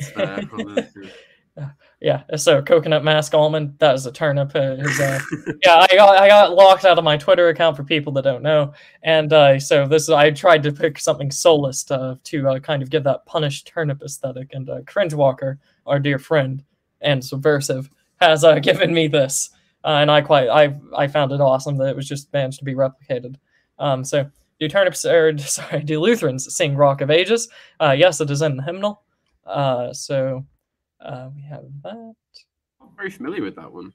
Well, wasn't either before becoming Lutheran, because the Baptist church that I had, the hymnal was very old, and everyone in the congregation was much older, right. Save for the people that had children. So you kind of had like either the majority of people were very old, and the next highest category were young. I didn't have people in between. So all the hymns we sang were basically really old in the Baptist church, and now in the Lutheran church, it's new to me. So, love the new logo, Young Squire. Thank you, sir. We have our good friend Joshua Ham that joins us once again. Yeah. Oh, so howdy, plebs. So, as we have said, there is no shame in being a plebeian. Plebeians and aristocrats are one the same. It is the disgusting middle class merchant tier that you want to avoid. So celebrate your plebeian peasantiness. And we also have a request. I don't know if anyone has asked you, but can you do a stream about the popular House of the Dragon series and give your take on it? I have not heard of this. No, we're not going to watch your TV show and give a take on it. I have not heard of this. No, that's not what this channel is. It's like a Game of Thrones spin-off TV show. Okay. No, I don't have time to waste watching normie slop TV shows. No. This is a channel where we talk about culture and history and hymns and all good things. We're not watching your awful spin-off Game of Thrones rubbish TV show. No. That's my take on it. There you go. And last thing, of course, you can't cover these hymns without talking about Good King Wenceslas. So, Mr. Hat, if you would like, we will do this, and then I will throw up the ending hymn that I had in mind. And then that will be the end of our stream after you have shilled. Well, Good King Wenceslas, of course, is I have to get some lore on it up here. So it's always been one of my favorites. I will throw up the lyrics as soon as I get a good picture. It tells the story of a Bohemian king Yep. who is braving the harsh winter weather to give alms to his poor peasants. And I love that because, you know, there's something deeply Christian and like European about that. You know, the king in Middle Europe braving the winter and giving things to his peasants. And we used to sing it in Latin a lot, but the English lyrics are very good. I love that. You know, bring me flesh and bring me wine. And like, you know, we would often do a version in church where everybody would sing like the exposition lines. Mm-hmm. Then all the lines by King Wenceslas would be only the men in the church. Then all the lines from the page boy would be all the women. I so see. it would be like we've almost acted. It was incredible. I love Good King Wenceslas. Yeah. It's a great story. Bring me pine logs hither. It's great. It's such powerful words, you know. So I actually was not taught this growing up. Oh no! What a deprived childhood. I mean, well, I mean, so I didn't get it from the Baptist church, and the Lutherans take the melody and turn it into a hymn called "Gentle Mary Laid Her Child." Oh, really? Yes, "Gentle Mary Laid Her Child in a Lowly Manger," and it kind of it's the same thing, but it recounts the sort of the lowliness of the birth of Christ. The God Himself, the Son of God, being laid in a manger in a stable. Yeah. So I will say for a bit more lore, there was a real King Wenceslaus, who was the Duke of Bohemia, from 921 until roughly 935, but we don't know very much about him. All our information on him. So he died and was considered a martyr and a saint, and there was actually a cult of Wenceslaus, which rose up in Bohemia and in England. And all the information we have on him basically comes from 4 kind of biographies of him, of sort of written texts about him that were being passed around. Basically, hagiographies, and they basically were almost like philosophical treatments on the idea of the righteous king, whose power comes from his piety. You know, so very kind of Christian, very European idea. A preacher from the 12th century commented that, but his deeds, I think you know better than I could tell you. For as is read in his passion, no one doubts that, rising from every night in his noble bed, with bare feet and only one chamberlain, he went round to God's churches and gave alms generously to widows, orphans, those in prison, and afflicted by every great difficulty, so much so that he was considered not a prince, but a father of all the wretched. And this legend was confirmed by Pope Pius II in the 1460s, I believe, and who also copied many of the rituals of King Wenceslaus. So that Pope also would walk barefoot in ice and snow and give alms to the poor, basically. You know, great Christian tradition, which I think we should revive, actually. You know. Now, this was also back at the time where you knew that if someone was begging, they needed it. Yes. The issue that a lot of American towns have is that people can oftentimes become professional panhandlers, is what they're called. But that is no justification for getting rid of almsgiving. Nope. Always give alms to the poor. And I often, I mean, I know that it will probably reach many more people, but I do slightly resent the fact that many Christians, all they do is they go to church and they put money in the poor box, or they give to the great charities. But the issue is that I think it kind of removes you. Like it's one thing to kind of just put like £5 in the poor box at Christmas and say, okay, well, I've done my charity work. It's another thing to go out in bare feet in the winter and personally give food and money to starving people, you know. Right, and that's not to say that giving money to the poor box is bad. It's just what we are trying to articulate. It's a very different kind of almsgiving. Yeah, for the last 3 Thanksgivings, I think, and this is where that turnip I have to drive meme came from. The last few Thanksgivings that I've had, I've spent it delivering food to the homes of people that are struggling with money, basically. The absolute lowest class of people, at least in Oklahoma, some of which that live in trailers or shacks or stuff like that. It's run down. They have money to fix things. Most of them are oftentimes elderly, kind of just been left behind. We basically, for those Thanksgivings, we just, the churches in the town get together and we go deliver food to them. I'm not telling this story to say, look at how pious I am. I hope I would never say such a thing. But rather, you get something something you can't get anywhere else when you go deliver food to people that need it, and then you say the Lord's Prayer with them, and then you just talk to them. That's something that you don't get when you just put money into the offering plate or into the poor box. You're kind of one step removed. I mean, I always give to any homeless that are in Cardiff, in the city, and there are lots of them. Quite sadly, I don't want to get too political, but it's always quite sad to see that there are, 1 million immigrants of the third world arriving every year. All of them are given free housing. Yeah. And all of the homeless that you see in the streets of Wales are white Welshmen, which is often a very sad thing to see.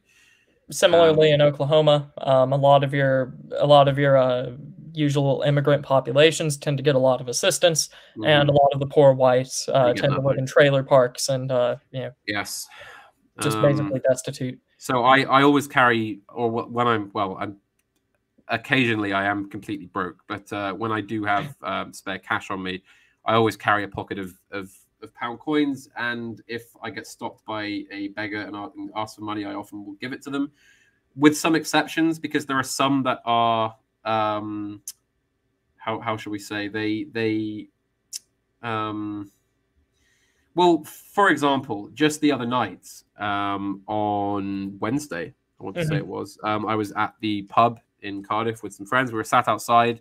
I was smoking my pipe, that's why, and we got asked about 5 or 6 times by people coming around the corner, and we only had so much money on us. I mean, we gave money to the first 2, and the next 2 we just had to say, I'm sorry, we don't have any cash on us at all.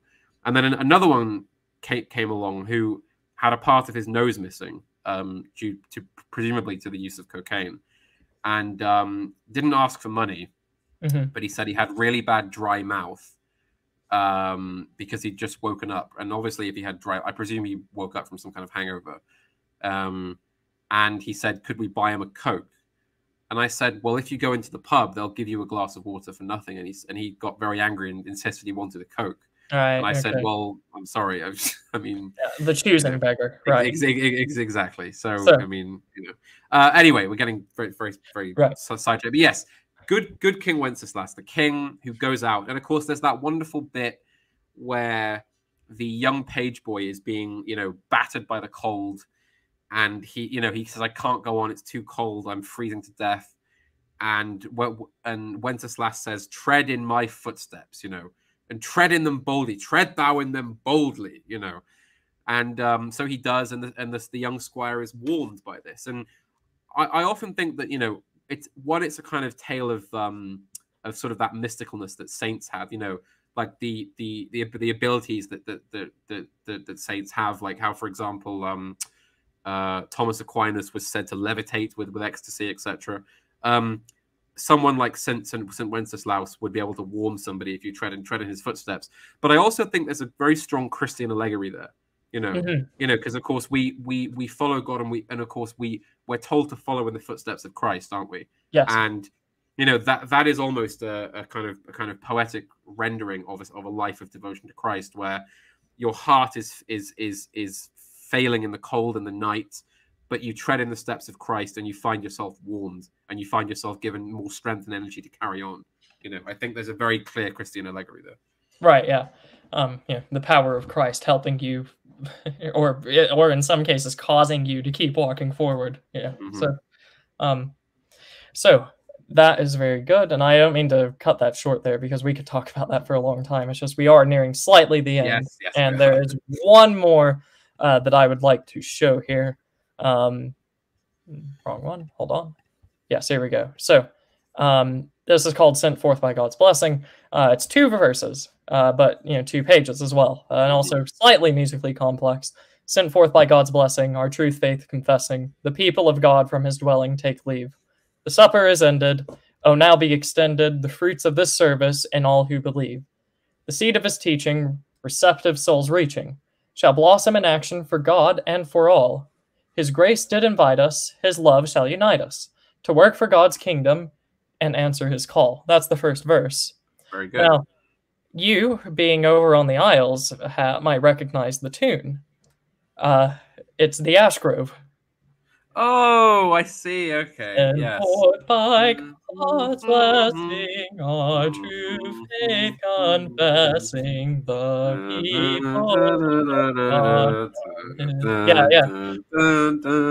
Yeah. So this is the Ash Grove, and this would not be the only hymn to have its tune be the Ash Grove either. Correct. Yes. But this one I really loved because it was the first time I had heard the tune, and I absolutely love the lyrics. And it is the verses are much longer, but there's only 2 of them, so you don't have to worry about am I confusing the verses, because they're both separate stories. One's focusing on like just ending the Lord's Supper, and the other one's talking about now going out and applying Christianity. Go be a Christian in your life to other people. Yes. Now. The other thing was, the first time I had heard this, I actually played the trumpet. I did not sing it.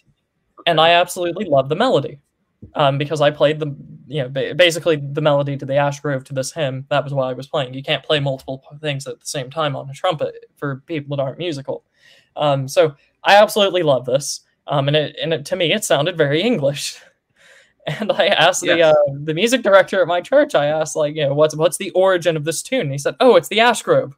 Yeah, and of course, since we're Americans, he's very British. So, this is, and it usually in churches, despite the fact that at the top here, it says the Lord's Supper. So Lutherans have a part specifically dedicated to communion. I see. Or the Lord's Supper in their hymnals. This will just get used at the end of a service because most services you have the Lord's Supper. So very end of the service you sing this. Then a postlude, if someone plays a postlude, people walk out of the church, talk to each other, congregate, go to studies. But this is the last thing that you would hear during that service, and it is beautiful. Yes, indeed.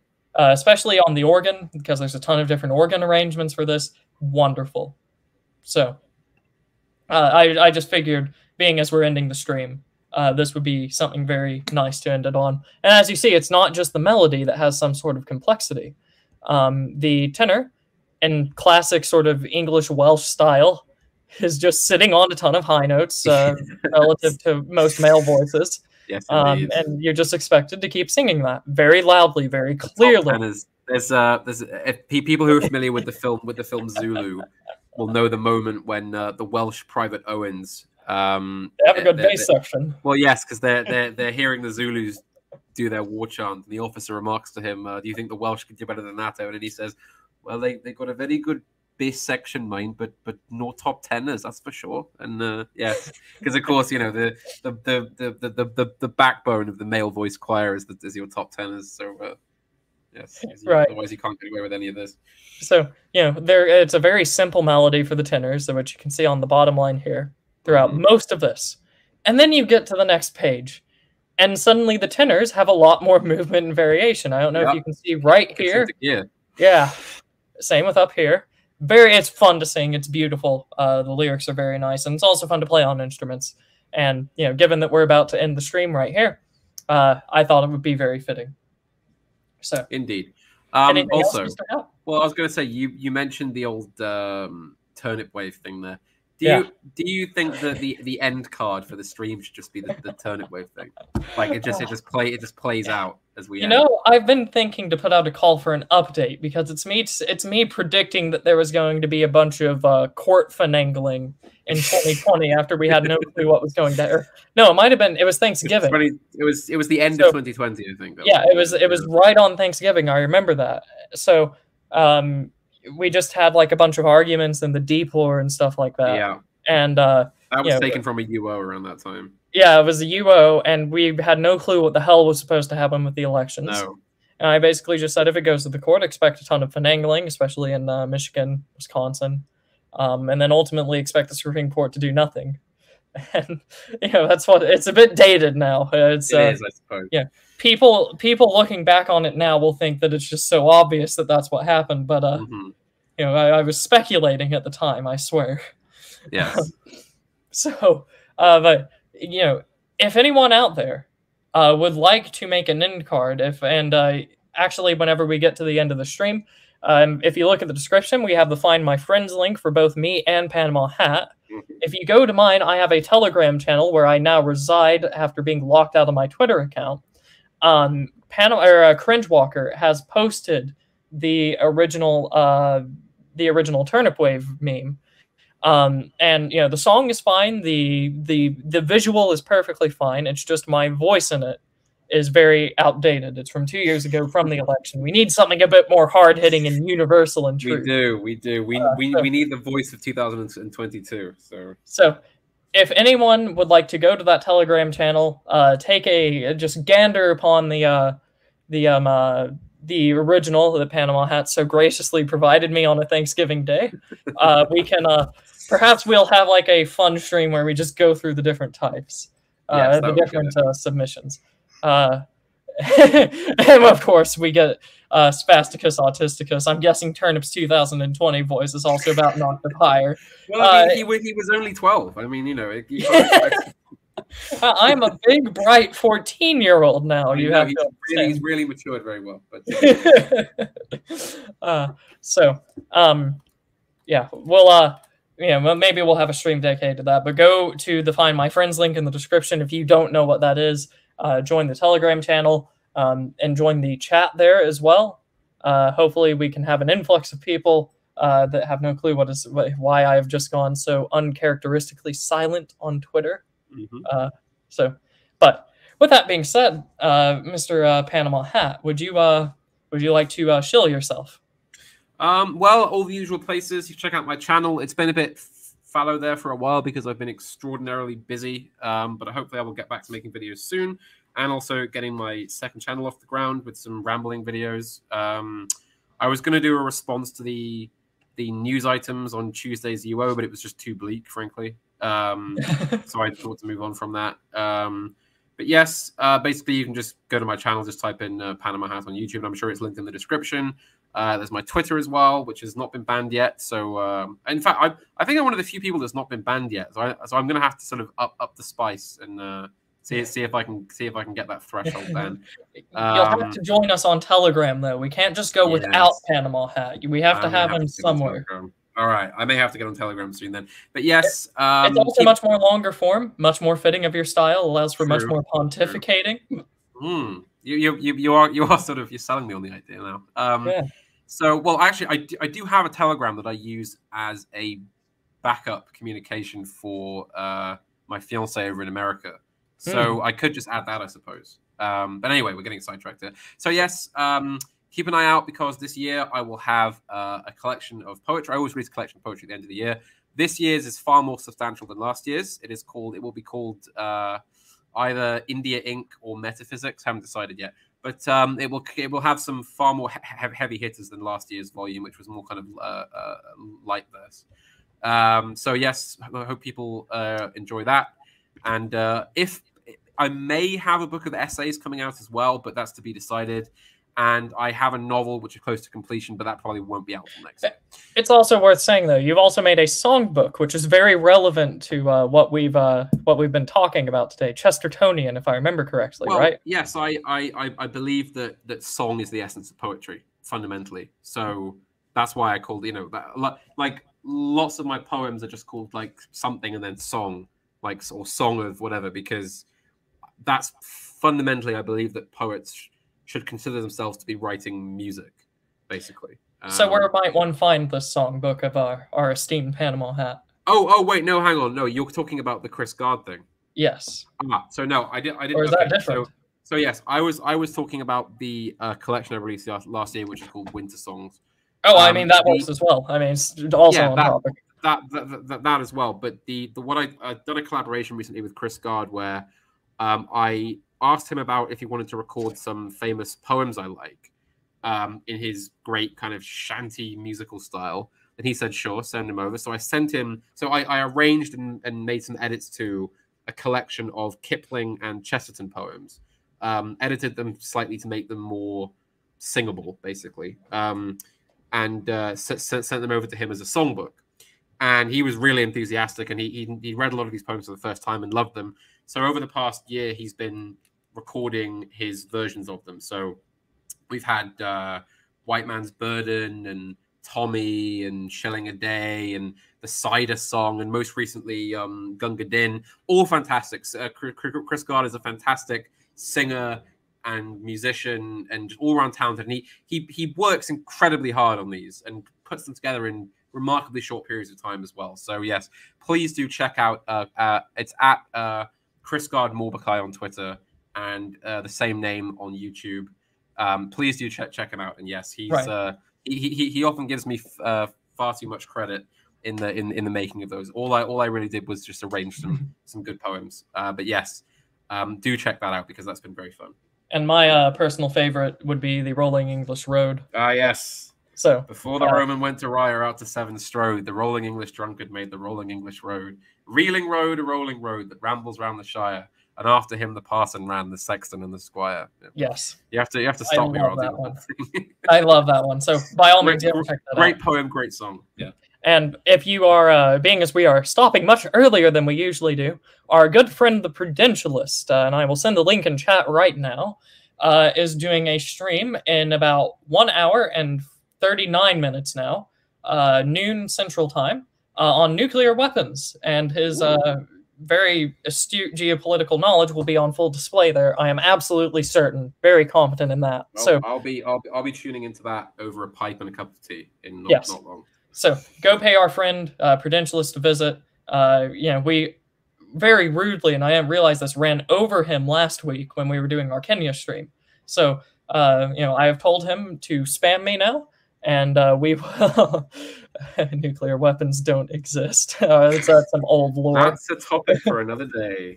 But yeah, we so rudely ran over him last week. We have now collaborated to where I will send you all over to him if we come close. Now you guys get a break in between. Once again, he starts in 1 hour and 39 minutes at noon Central Time. So by all means, go and check out our friend there, Prudentialist, very good man, who can speak with equal proficiency on geopolitical matters and on cultural and religious matters. So go listen to him if you by all means want to listen to more. So yes, indeed. With that, I believe that we are ready to sign out. Anything else, Mr. Hat? No, I don't believe so. Thank you, everyone, for listening, and see you next time. All righty. Goodbye, everyone. Bye, everyone.